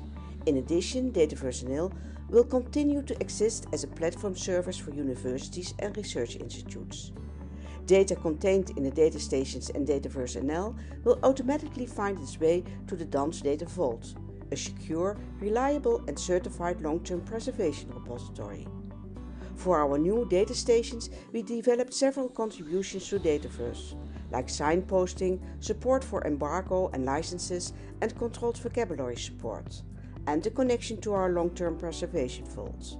Our CTO, Wim Hugo, will tell you more about the DANS technology vision.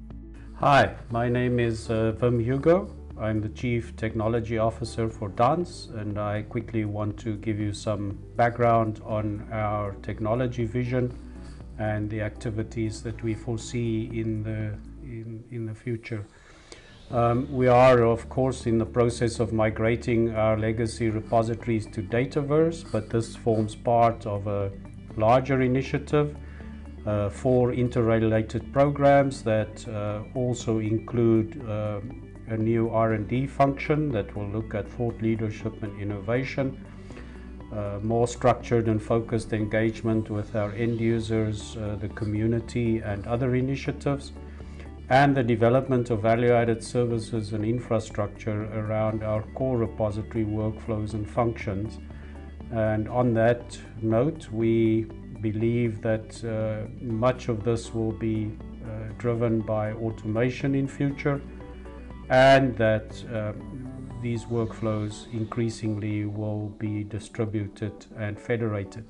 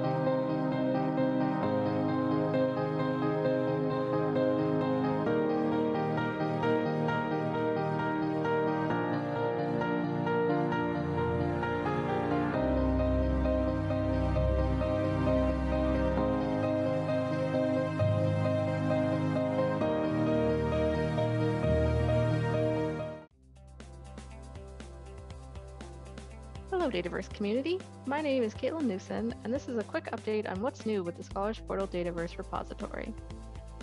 Scholars Portal Dataverse is a bilingual Dataverse repository for Canadian university libraries, available in French and English, and is currently used by 59 subscribing institutions across Canada.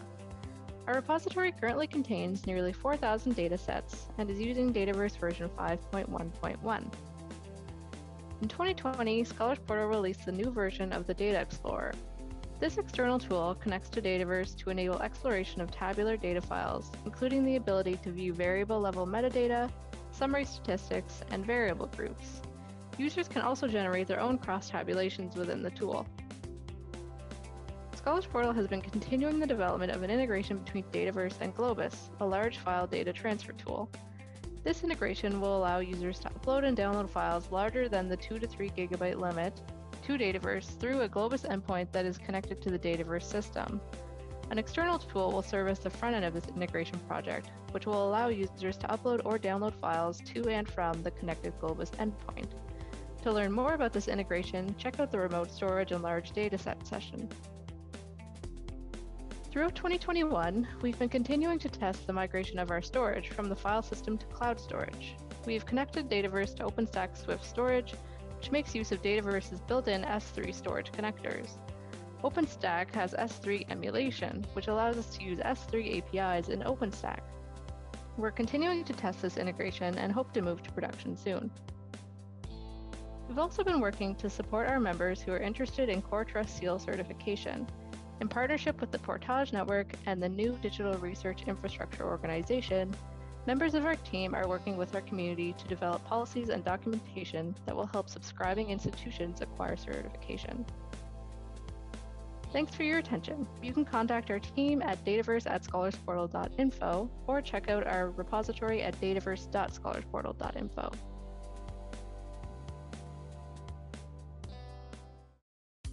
Hi, Dataverse community. It's really a great pleasure to talk about Data Repositorium, the institutional data repository of the University of Minho, launched early 2020. This data repository is a service integrated in the RDM strategy defined by University of Minho in 2018. It's a component of an infrastructure to support RDM practices in the University of Minho community. Data repository will not solve all needs identified in Minho, but for sure will contribute to unlock the many limitations felt today by researchers in our university, and will also contribute to the generation of good practices in data management and sharing.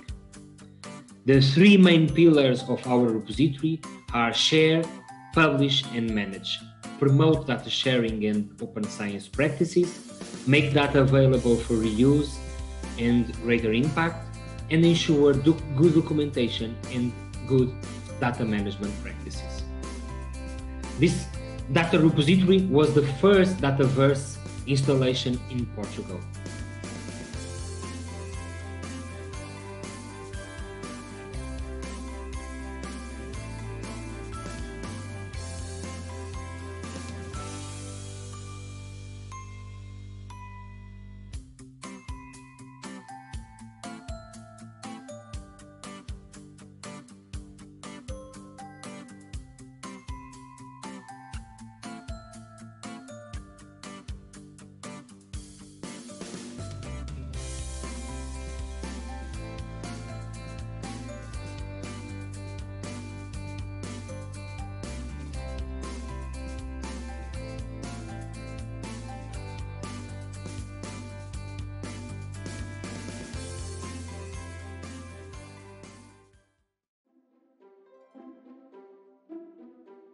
Greetings from the Steering Committee for the Texas Data Repository. The institutions that are part of the TDR include Baylor University. Hi, I'm Christina. Texas A&M University. Hi, I'm Laura. Hi, I'm John. Hi, I'm Johan. Texas A&M Galveston. Texas A&M International. Texas State University. Hi, I'm Diana. Hi, I'm I'm Laura. Texas Tech University. Hi, I'm Matt McInerney. Guns up. At Texas Women's University. University of Houston. Hi, I'm Reed. University of Texas at Arlington. Hi, I'm Hamad. And University of Texas at Austin. Hi, I'm Colleen, and Jessica Trillogan also says hi. And I'm Courtney Muma. I'm the Deputy Director of the Texas Digital Library, who is the home of the Texas Data Repository. And Anna, would you like to introduce yourself? Sure, my name is Anna Pichenina, and I'm from University of North Texas. The steering committee has been very busy this year. We've been doing a lot of work with training and outreach. We've continued our webinar series. We're also doing a lot of work with larger data sets and continuing the work with the Core Trust Seal. We've been integrating preservation, and we've done a carpentries pilot. We're also working on an R integration capstone project. We have a lot of future plans for 2021, 2022. We're very proud to be part of the Dataverse community, and we look forward to working with everyone in years to come. Hello, everyone, and welcome to the Harvard Dataverse Repository. Once again, we're very happy to see all of you here for the Dataverse community meeting. So this brief video is going to talk about any updates to the Harvard Dataverse Repository. First and foremost, we want to thank Mercedes for her leadership and support throughout all of these years on the Dataverse Repository and the Dataverse software, and we want to let her know how much she'll be missed. So going forward, the Harvard Dataverse support website continues to grow in content and services. So I think I mentioned about a year and a half ago that we created the support website for the Harvard Dataverse repository in particular. We want to highlight that our curation services continue to be used, and we have quite a number of projects lined up for services by Harvard and some non-Harvard affiliates at this time. We will be adding to our curation services to help manage collections within the Harvard Dataverse, apply for Core Trust Seal certification as part of the Harvard Dataverse repository. And I'll talk a little bit more about that briefly. We want to continue to highlight our COVID-19 data collection. This collection continues to grow as more and more data are deposited related to COVID research into the Harvard Dataverse repository. This is actually a linked collection, as you can see. So every time someone deposits data into the Harvard Dataverse repository, it's automatically linked into this larger collection that we created. We also want to highlight the China Data Lab Dataverse, which is collecting data and presenting webinars and training workshops around COVID data collection and resources on COVID data. And we also want to highlight the DASH, which is the Digital Access to Scholarship at Harvard, sponsored by the Financial Administration Office for Sponsored Research at Harvard, with its collaboration with the Harvard Dataverse to bring in data related to publications that are published in DASH related to COVID. Our goal is to make sure that all Harvard scholars who have publications related to COVID have deposited their publication in DASH. And when that publication is deposited, we have also uploaded their data to the Harvard Dataverse and connected the two with bidirectional linking. We are also in the process of working on an integration between DASH and Harvard Dataverse. We can't forget to give you an update on data tags, the tool for sharing sensitive data with confidence. So we continue to work on an integration between data tags and the Harvard Dataverse to be able to support sensitive data in our repository. You will get an update on data tags during the webinars of the community meeting this week. We are very happy to announce that we are applying with a new model for generalist repositories for the Core Trust Seal certification. So we're very much looking forward to completing this application before the end of the year and getting some of our collections certified. For Harvard affiliates, let's not forget the Research Data Management Program, which connects the Harvard community to services and resources for the research data lifecycle offered by the Harvard Library. The Harvard Biomedical Research Data group at the medical school has also created a new DMP tool for you to create and share your data management plans to meet funder requirements. Be sure to visit the website and take advantage of their tutorial and get started on your DMP. Thank you very much, and I look forward to seeing all of you during the community meeting this week.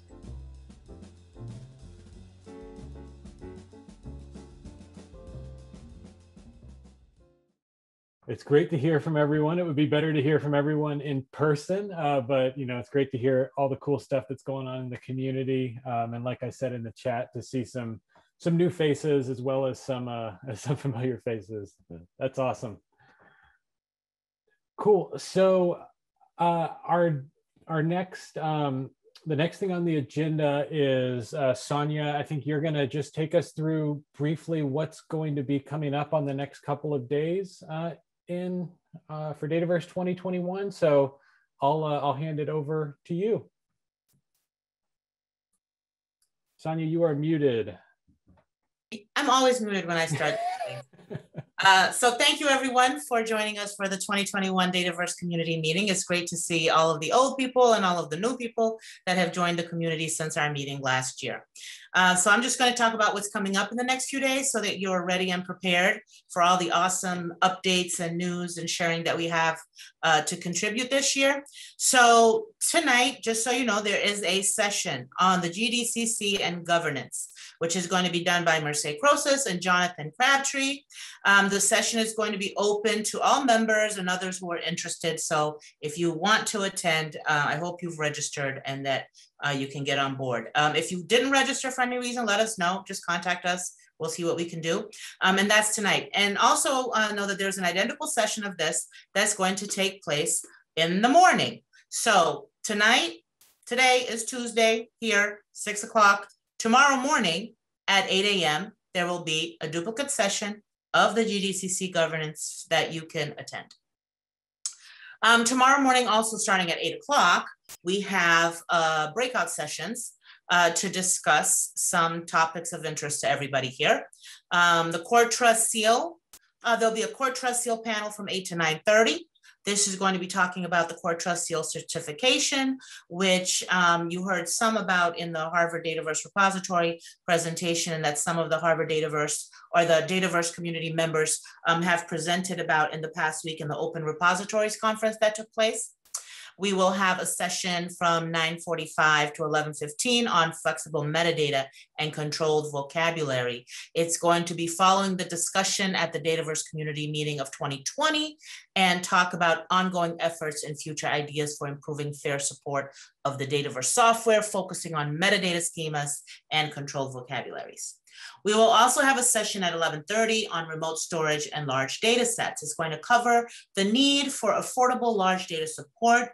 Currently, there are a lot of constraints due to the cost of the bandwidth from cloud storage. And so we are going to talk about some challenges and possible solutions to this issue. We will also have a session in the afternoon on the terms of use, licensing, and installation policies. So we want to expand the ability to add more licensing options and terms to the Dataverse software. So that is what this group is going to be talking about, the high quality access to data outputs and published research objects, depending on the repositories clearly defining their terms and license for reuse. Of course, we're going to have a session on sensitive data. As I mentioned in the Harvard repository video, we plan to support sensitive data in the Harvard Dataverse repository with the integration of the data tag tools. Well, there's a lot that comes with sharing sensitive data, and this session is going to cover some of that information, including an introduction to the DP Creator, overview of the management of sensitive qualitative data and health policy research data. And we're also going to get an update from Harvard Medical School's DMP tool and how it can help the community prepare to share sensitive data. There'll be another session in the late afternoon on geospatial data with ideas for supporting geospatial previews in Dataverse. It's going to highlight the current efforts and provide a forum for the discussion of geospatial data support within the Dataverse software. Later in the evening at 6:30 to 8 p.m., which is late for us, we're going to talk about integration and external tools. The external tools framework was originally designed to connect to the software, to tools that preview, explore, and curate data sets. And we're going to talk about examining additional ways to link intersecting projects and enhance what's possible within the Dataverse ecosystem. And that's all taking place on Wednesday. Now on Thursday, we continue with the breakout sessions in the morning at 8 a.m. with software metadata and containerization. We're going to talk about the support for computational artifacts such as software, workflows, and containers needed in the Dataverse software to meet the advance of all of those advanced data analysis to enable research, reproducibility, and reuse. In the late morning, we'll be talking about preservation. This main question of the session is, what are the relevant preservation practices designed to ensure that data in Dataverse is usable for as long as it needs to be? And for anybody who has been following Philip Konzet on Twitter, he talks about the need to talk about preservation in repositories and how his group is already working on something like this. So if you're interested in contributing to this, please make sure that you hit up Philip. In the early or later morning, we're going to talk about curation workflows. We're going to be talking about how to make data more easily discoverable, better understood, and reusable in the Dataverse software. There are many levels of data curation, so we'll talk about what's acceptable, what's not acceptable, and what we should be striving for in the Dataverse tool. And of course, we'll have our closing session in the afternoon, which is going to be led by Danny Brook. So we hope that all of you can join us for these sessions. Again, if there's a session that you did not sign up for, but you are interested in joining, please reach out to us and we'll see how we can get you into those sessions. And I'm all done. Great. Yeah, I wasn't like when we first scheduled this, I said, 12 hours is going to be a long time to attend presentations on Wednesday, but like looking at the speakers and looking at the content of those presentations, I'm pretty excited to show up at 8 a.m. and stand here. I am standing for 12 hours. So it sounds like next year, Dataverse community meeting is going to be in Barcelona. So Mercedes, thank you for putting us all up at your house. That'll be exciting. I will include my my email address in the chat. If you're here, you're probably registered for the meeting already. Sorry, I'm talking this year's community meeting. But as Sonia mentioned, if there are people in your community that would like to attend any of the sessions, please reach out to me, and I'll be happy to get y'all registered for the sessions coming up over the next couple of days. So with that, Mercedes, would you like to take any time to answer questions or say anything? We have about 13 minutes still scheduled before our scheduled end time, so we could take questions, or if you want to say anything, it's up to you. Thanks, Danny. I was not prepared for that, but I'm always happy to talk and get questions from this lovely community. I guess I would just say that all of you, rest assured that you're in very good hands. Here we have a wonderful Dataverse team at Harvard, but I think more importantly, of course, the team at IQSS at Harvard is dear to me and very important, but I think that even more importantly, all the community, that it's all of you. So, and this is clearly strong and it continues, and you, anybody, you're gonna do great things in the next years and many years ahead. So yeah, and I'm happy also to answer any questions if there are questions. I was sort of kidding, but not kidding. Who knows? Maybe there are Dataverse community meetings all around the world. Gary already mentioned, maybe we should do a tour of all those places that all of you have Dataverse repositories. So we need to get started, right? Yeah, and Catalonia has already some Dataverse installations that will be I think published soon in the map. So if they are not yet, so we can do that. If there are no questions, really, all of you, thanks for being here. A lot of good sessions ahead. Don't miss them. Contribute, participate. That's all what this is about. I want to hear from you. Great. Well, if there are no questions, again, if questions come up, we're going to have a lot of sessions in which to ask the questions, and then anything that is anything that's still at top of mind, we will have some time in the closing session to answer questions. So thank you all, and thank you all for attending the keynote presentations, hearing the product updates, seeing the community videos, and looking forward to a few more days of Dataverse 2021. And looks like the next session is in about 5 hours.